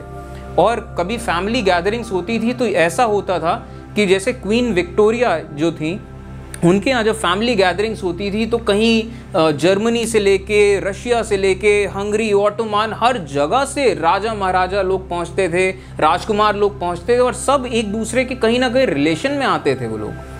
तो होता ये सोचा ही गया था जितने गरीब लोग हैं, आम लोग हैं, एक दूसरे से दोस्ती रखेंगे और वो इस रूलिंग क्लास के खिलाफ एक संघर्ष में रहेंगे कि ये रूलिंग क्लास थोड़ा सा नॉर्मल हो और इन्हें मीन्स ऑफ प्रोडक्शन मिल सकें, इनकी जिंदगियां बेहतर हो सकें, और इनकी सरकार, इनकी पुलिस इन गरीबों के लिए काम करे और ये एक दूसरे से कोऑर्डिनेशन में रहें। लेकिन जब ये देश बनने लग गए, अब जब ये अलग सब देश हो गए, तो अब होने ये लगा कि रूलिंग क्लास तो चलिए आज भी सेम है, अब ब्रिटेन के गरीबों के खिलाफ अगर कोई कानून आएगा, ब्रिटेन के गरीबों के हाल खराब हैं, तो जर्मनी के गरीब लोग ये सोचेंगे कि अरे यार ब्रिटेन के हाल ब्रिटेन जाने।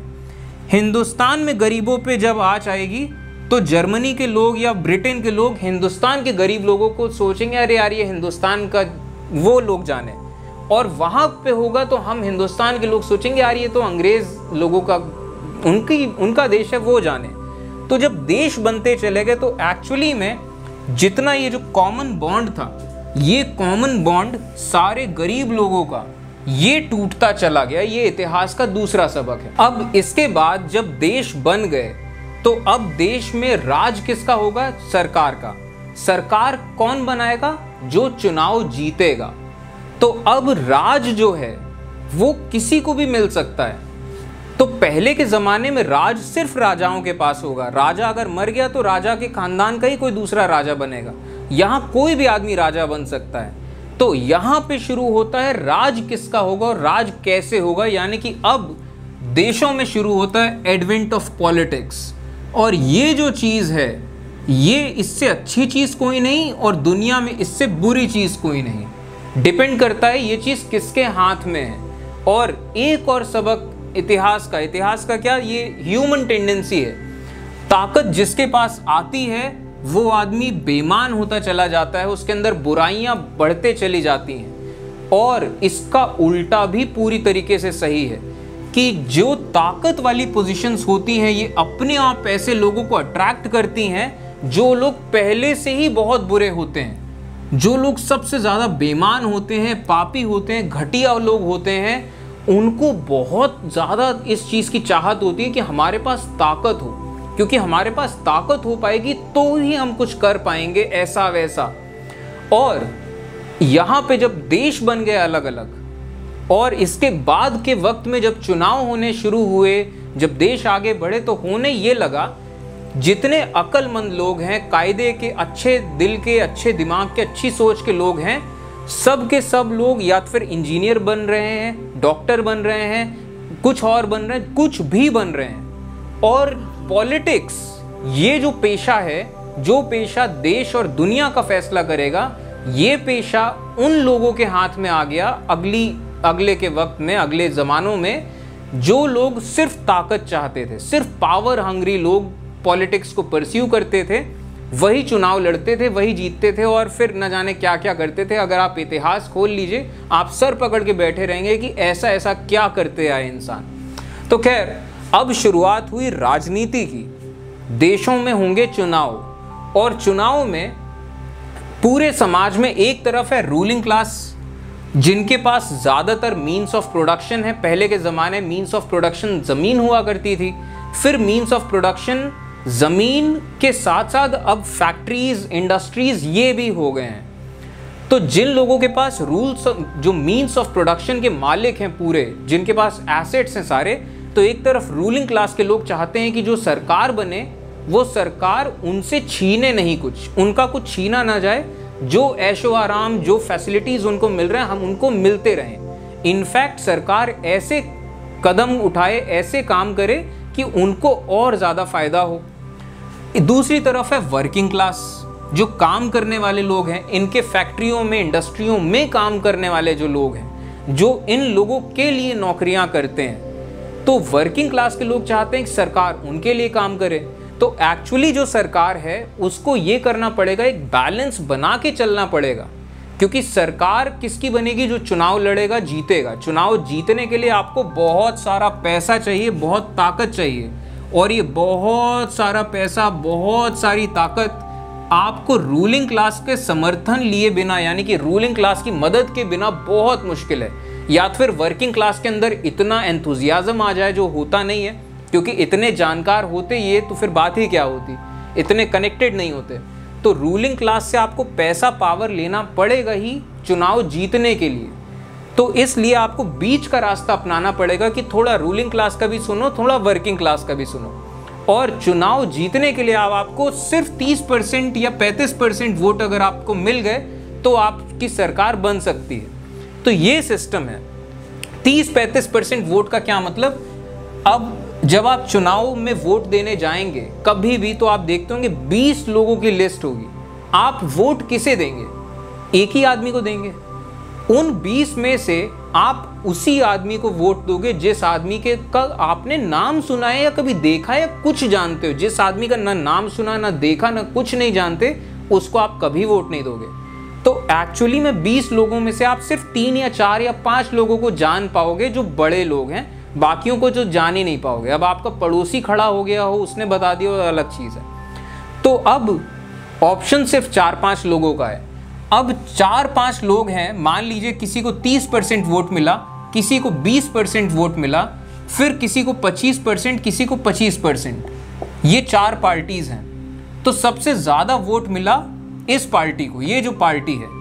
तो 30% ये सबसे ज़्यादा मिला। तो मान लीजिए कोई स्टेट है जहाँ पे छोटे छोटे इस तरीके से सीट्स हैं, तो 30% वोट इस सीट में मिला, तो यहाँ पे इस पार्टी की सरकार हो गई। तो ऐसे ही पूरे की पूरी सीट्स इनके पास हो जाएंगी। तो अगर पूरे राज्य में 80 सीटें, तो 80 की 80 इस पार्टी को मिल गई। तो ये डेमोक्रेसी में हम लोग फॉलो करते हैं first past the post system. तो एक बंदे के पास भले ही सिर्फ 30 लोगों ने कहा हो कि हमें इनकी सरकार चाहिए, और 70 लोग ऐसे हों जिन्होंने कहा है कि हमें इनकी सरकार नहीं चाहिए, हमें कोई और चाहिए, लेकिन सरकार इनकी बनेगी क्योंकि मैक्सिमम इनके वोट हैं। तो ये पूरा सिस्टम है। अब दुनिया में होने क्या लगा जब देश बने, अब आपको सिर्फ 30%, 35%, 40% वोट मिल जाएंगे, आपकी सरकार बननी तय है। तो अब यहाँ लोगों से वोट मांगने के 2 तरीके हैं। पहला तरीका, आपको एक्चुअली ग्रुप ही तो बनाना है, एक ग्रुप जो आपका साथ दे। तो ग्रुप बनाने के हमेशा से इतिहास में अगर आप देखें तो 2 तरीके रहे। एक तरीका है पॉजिटिव इंटीग्रेशन और दूसरा तरीका होता है नेगेटिव इंटीग्रेशन। पॉजिटिव इंटीग्रेशन इस तरीके से होता है कि आप एक विजन लेके चलते हो और एक पॉलिसीज बनाने की बात करते हो कि हम सब मिलके ऐसी पॉलिसीज बनाते हैं, ऐसी पॉलिसीज होनी चाहिए जिससे कि सबकी ज़िंदगी बेहतर होगी, ऐसा होगा, वैसा होगा, और लोगों से वोट मांगो कि आप हमें वोट दोगे, आपकी ज़िंदगी बेहतर करेंगे। प्रॉब्लम ये है कि चारों के चारों वही बात बोल रहे हैं, पहली प्रॉब्लम। दूसरी चीज़, आप जब ये काम करने आओगे आपको बहुत काबिल होना पड़ेगा, आपको बहुत मेहनत से काम करना पड़ेगा, आपको वाकई में रूलिंग क्लास से पंगा लेना पड़ेगा अगर आपको आम लोगों की ज़िंदगी बेहतर बनानी है। तो ऐसे बहुत प्रॉब्लम्स हैं इस रास्ते में, और ये सब काम आप पूरा मेहनत से करते रहो सालों साल, तब जाके कुछ होगा। और क्या पता, हो सकता है इतना करने के बाद आप अगली बार चुनाव में वोट मांगने आओ तो क्या पता अब भी लोग खुश ना हो, क्या पता। अब दूसरा तरीका है नेगेटिव इंटीग्रेशन। नेगेटिव इंटीग्रेशन यानी कि अब इंसानों की एक फितरत होती है, इंसान हमेशा ग्रुप्स में रहते हैं, ग्रुप डायनामिक्स जिसको कहते हैं। तो किसी भी इलाके में अब एक नस्ल के लोग हैं, दूसरे नस्ल के लोग हैं, या एक धर्म के, दूसरे धर्म के, तीसरे धर्म के, या भाषा के लिहाज से, तो इस तरीके से कहीं ना कहीं ग्रुप बने होते हैं। तो नेगेटिव इंटीग्रेशन ये मतलब होता है आप किन्हीं लोगों की तरफ इशारा करो और आप ये कहो कि ये लोग दुश्मन हैं, ये दुश्मन है। जैसे ही आप ये बोलोगे सब लोग इकट्ठा हो जाएंगे जो लोग खुद को एक जैसा समझते हैं। तो जिन लोगों की तादाद ज़्यादा है, जैसे जर्मनी में जो एक तरफ जर्मन लोग हैं और दूसरी तरफ जर्मन लोग ही हैं लेकिन ज्यूज हैं, जो यहूदी हैं। हिटलर ने कहना शुरू किया कि ये जो यहूदी लोग हैं ये बहुत बुरे होते हैं, किसी लायक नहीं होते, और ये हमारे देश पे बोझ हैं, ये हमारे जो कल्चर का जो सिग्निफिकेंस है उसको मानते नहीं हैं, ये जर्मन खून को खराब कर रहे हैं, हमारी ब्लड लाइन खराब कर रहे हैं, ऐसे तमाम तरह की बातें। तो पूरा का पूरा इलाका एक साथ इकट्ठा हो जाता है ऐसे, इससे कहते हैं नेगेटिव इंटीग्रेशन। और इतिहास में ऐसे ना जाने कितने ऐसे लोग हैं जिन्होंने अपने अपने देश के जो अलग अलग तरह के लोग हैं उनको इशारा करके बोला है कि ये दुश्मन है, इनकी वजह से हमारा देश खराब हो रहा है, ये लोग खराब लोग हैं, इनकी नीयत पे भरोसा नहीं कर सकते, ये लोग ऐसे हैं वैसे हैं, और ये बातें बोल के एक बड़ा ग्रुप बन जाता है। और 30% 35% लोग भी अगर आपके साथ आ गए तो आपकी सरकार बन गई। और ये बहुत ईजी तरीका है, बहुत ईजी तरीका। मतलब क्यों? आप किसी काबिल ना हो, फिर भी आप वोट मांग के वोट ले सकते हो, आप सरकार बना सकते हो। और सरकार में आने के बाद आपको कोई काम नहीं करना, आप कुछ ना करो तब भी चलेगा। आपको क्या करना है, आपने जिन लोगों को दुश्मन दिखाया है उन लोगों से हक और अधिकार छीनने की कोशिश करो, छीन लो हक अधिकार। आप उनके खिलाफ गुंडागर्दी करना शुरू कर दो, ऐसा करना शुरू कर दो, आप उन लोग को मरवा दो। ऐसे इतिहास में ना जाने कितने हुए हैं, बोस्निया से लेके कहाँ एक से एक वाक़ये हुए हैं। आप खून खराबा करा दो। तो ये बहुत आसान तरीका है। अगले चुनाव में आप फिर आ जाओगे कि हाँ मैंने किया, और आप फिर से आपको उतने वोट मिल जाएंगे। ये बहुत आसान तरीका है। तो ये दो तरीके हैं। तो इस नेगेटिव इंटीग्रेशन का ये बहुत ज़्यादा यूज़ हुआ है पूरी दुनिया में, हमेशा यूज़ होता आया है, आज भी यूज़ हो रहा है। तो ये जो एक बहुत बड़ी आयरनी है कि देश बनाए गए ये सोच के कि सब गरीब लोग देश बनाएंगे अलग अलग इलाकों में और सब लोग खुशी से अच्छे से रहेंगे, लेकिन जब देश बन गए तो उसी देश के अपने अंदर के लोगों को दुश्मन बना के लोग मारना काटना, उनको दबाना शुरू कर दिया। इंसान ऐसे होते हैं कि मतलब एक आइडिया आया तो उस आइडिया से ना जाने क्या क्या करने लग जाते हैं। अब इससे और क्या होने लगा, देश बने तो नेशन बिल्डिंग प्रोसेस शुरू हुआ। नेशन बिल्डिंग प्रोसेस में कहीं ना कहीं कुछ यूनिफॉर्मिटी आपको बनानी पड़ती है नेशनल आइडेंटिटी के लिए, कि कुछ तो ऐसे धागे हों जो पूरे देश को जोड़ सकें। तो अब स्टार्टिंग में जब देश बने तो जिन लोगों ने देश बनाया उन्हें पता था देश का मतलब क्या होता है, कि गरीब लोगों ने देश बनाया है कि वो जी सकें अच्छे से।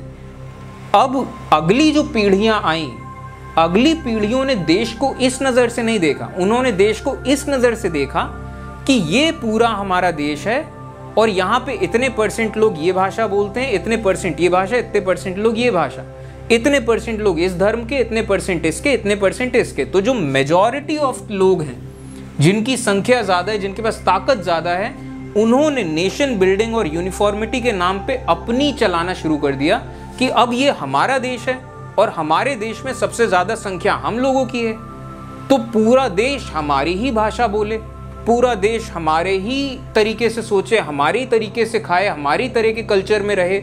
और ये एक बहुत बड़ा फैक्टर है नेगेटिव इंटीग्रेशन का, कि आप चुनाव में आके बोलो कि मैं ऐसा कर दूंगा, वैसे बड़ा आसान तरीका है। तो ये होने लग गया। तो अगली जो पीढ़ियां आई, अगली पीढ़ियों में ये मेजॉरिटेरियनिज्म होने लग गया, यानी कि अगर किसी इलाके में सिर्फ मुस्लिम है, अब मुस्लिम में कहीं पे शिया ज़्यादा हैं तो वो सुन्नी लोगों के खिलाफ बोलने लग जाएंगे, काम करने लग जाएंगे। किसी मुस्लिम देश में सुन्नी लोग ज़्यादा हैं, शिया कम है, तो सुन्नी लोग शियाओं के बारे में करने लग जाएंगे। तो ऐसा चलता रहा। तो ये मेजॉरिटी में जो लोग हैं उन्होंने ये काम करना शुरू किया, और इस चीज़ को फिर से अगली जनरेशन के लोग इसे नेशनलिज्म बोलने लग गए। यानी कि अब जो पिछली जनरेशन का राष्ट्रवाद या नेशनलिज्म था, अब नई जनरेशन का नेशनलिज्म बिल्कुल अलग है कि अब ये देश हमारा है तो हमारे तरीके से रहे।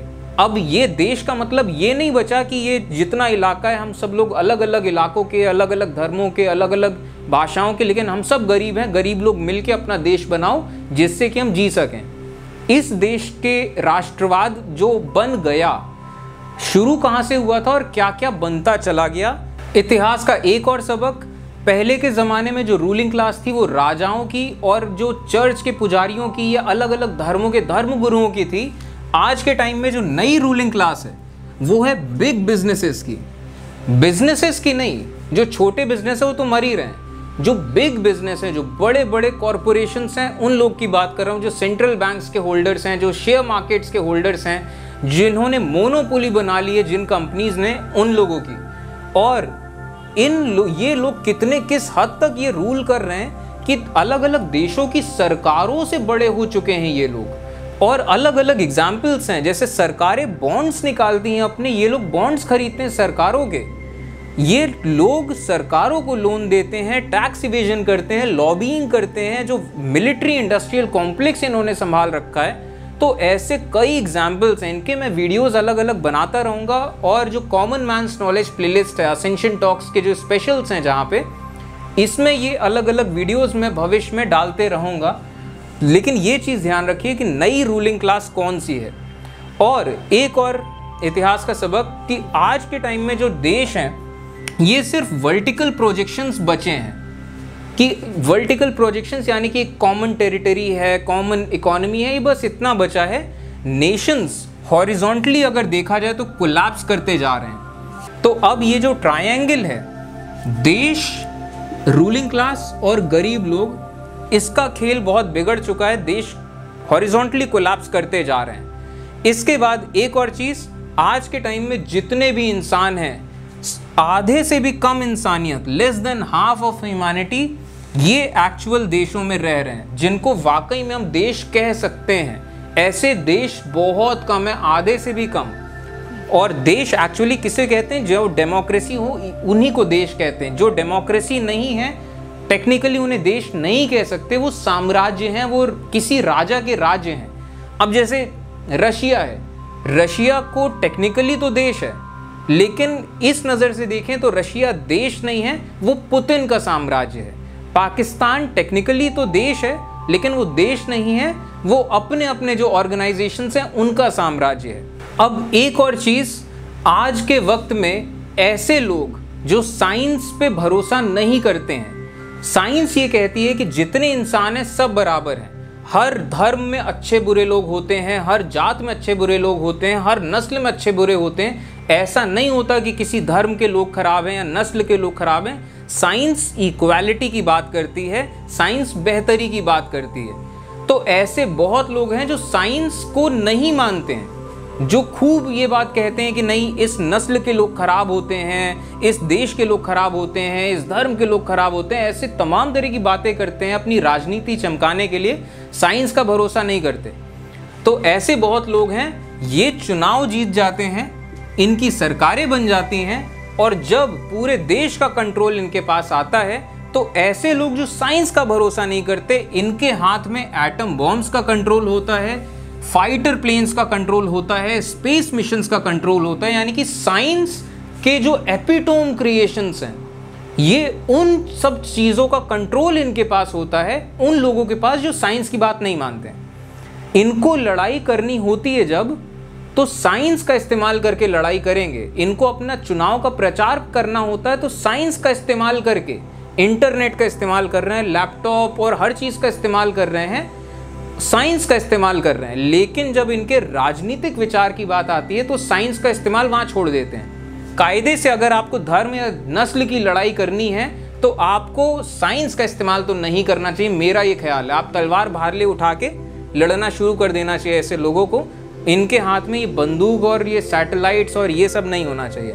खैर, अब लास्ट में एक चीज़, हम हिंदुस्तान हैं और हमने पूरी दुनिया में जितने भी आज़ादी की लड़ाइयों का एक क्रेडल रहा है। हमने दुनिया को दिखाया है कि ऐसे भी आंदोलन किए जा सकते हैं, और हज़ारों लोगों ने अपनी अपनी ज़िंदगियों की कुर्बानियाँ दी हैं। हमारे देश में जब आज़ादी की लड़ाई हुई, जितने फ्रीडम फाइटर्स रहे, जितने लीडर्स रहे, ये सब लोग अच्छे अच्छे परिवारों के थे, अमीर घरों के थे। ज़्यादातर कई सारे लोग विदेशों में पढ़ के आए थे।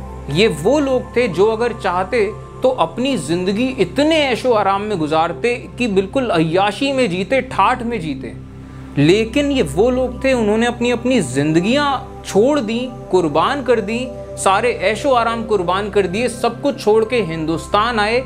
यहाँ पे उन्होंने आज़ादी की लड़ाई शुरू करी, लाठी खाई, गालियाँ खाई, जेल गए, बार बार जेल भेजे गए, उनके साथ उनके परिवार वालों को भी जेल भेजा गया।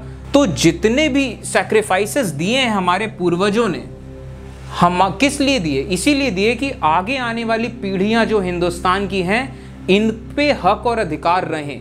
तो सबक ये है इतिहास का कि आपके जो हक और अधिकार हैं, इनको कभी मत खोइएगा, क्योंकि अगर आपने अपने हक और अधिकार खो दिए, वो देश का सिस्टम एक बार टूट गया तो वापस ये देश का सिस्टम नहीं खड़ा हो पाएगा जल्दी। और आपने अपने हक और अधिकार खो दिए तो वो सब जितने भी लोग हैं जिन्होंने अपनी कुर्बानियाँ दी अपनी अपनी जिंदगियों की, वो सब की कुर्बानियाँ बर्बाद हो जाएंगी। और जाते जाते एक और आखिरी सबक, हम हिंदुस्तान हैं, हम दुनिया की सबसे बड़ी डेमोक्रेसी हैं और कनेक्टेड हैं दुनिया से हम आज भी। और हम एक एंशिएंट सिविलाइजेशन रहे हैं, हम कोई जिम्बाब्वे, जाम्बिया, टोगो ऐसे कोई देश नहीं कि हमारे देश में चलो कुछ भी हो जाएगा, कोई फर्क नहीं पड़ता। हम हिंदुस्तान हैं, हम अगर कुछ करते हैं तो पूरी दुनिया पे फर्क पड़ता है, पूरी दुनिया हमें देखती है और उनको भी ताकत मिलती है। हम अच्छा करें तो अच्छे के लिए ताकत मिलेगी, हम बुरा करें तो बुरे के लिए ताकत मिलेगी। तो हम पे एक बहुत बड़ी जिम्मेदारी है कि हम दुनिया की सबसे बड़ी डेमोक्रेसी हैं और आज के टाइम में इंसानियत एक से एक बड़े बड़े चैलेंजेस के सामने खड़ी है, चाहे वो क्लाइमेट चेंज हो, चाहे वो अलग अलग तरह के इतने चैलेंजेस हैं कि उनके अलग स्पेशल्स बन सकते हैं। तो इतने चैलेंजेस के आगे इंसानियत खड़ी है कि आज इंसानों ने अगर ढंग से काम शुरू नहीं किया तो इंसान एक सिविलाइजेशन के तौर पे खत्म हो सकते हैं। तो ये हम पे जिम्मेदारी है कि हम कुछ कर सकते हैं, हम दुनिया को एक रास्ता दिखा सकते हैं। तो हमें ये चीज़ भूलनी नहीं चाहिए कि हमारा जो देश इतनी कुर्बानियों के बाद बना है, ये देश का सिस्टम टूटना नहीं चाहिए। और आपके हक अधिकार कभी मत खोइएगा, क्योंकि ये दुनिया तो तैयार बैठी है, ये दुनिया तैयार बैठी कि आपके हक अधिकार छीन लिए जाएं और आप बिल्कुल वैसे ही बिल्कुल दर्दनाक जिंदगी जिएं और इन रूलिंग क्लास के लोगों की सेवा करते रहें। तो दुनिया तो चाहती है कि आप अपने हक अधिकार भूल जाइए। ये आप पे है कि आप कहाँ पे लकीर खींचते हैं कि बस इससे ज़्यादा मैं बर्दाश्त नहीं करूँगा, इससे ज़्यादा मैं अपने हक और अधिकार नहीं दूंगा। तो ये था क्लास 10th हिस्ट्री के पहले चैप्टर का पहला पार्ट। अब इसके बाद जब मैं सेकेंड पार्ट निकालूंगा एक चैप्टर का, तो फिर हम एनसीईआरटी को डिस्कस करेंगे और उससे पहले मैं एक अलग स्पेशल निकालूंगा जिसमें मैं नेशनलिज्म इन यूरोप की पूरी कहानी समझाऊंगा। वो वीडियो आपको मिल जाएगा असेंशन टॉक्स स्पेशल, जो कॉमन मैन्स नॉलेज प्लेलिस्ट है, और आप फॉलो करते रहिए, हमारे चैनल को सपोर्ट करते रहिए। चलिए फिर, थैंक यू।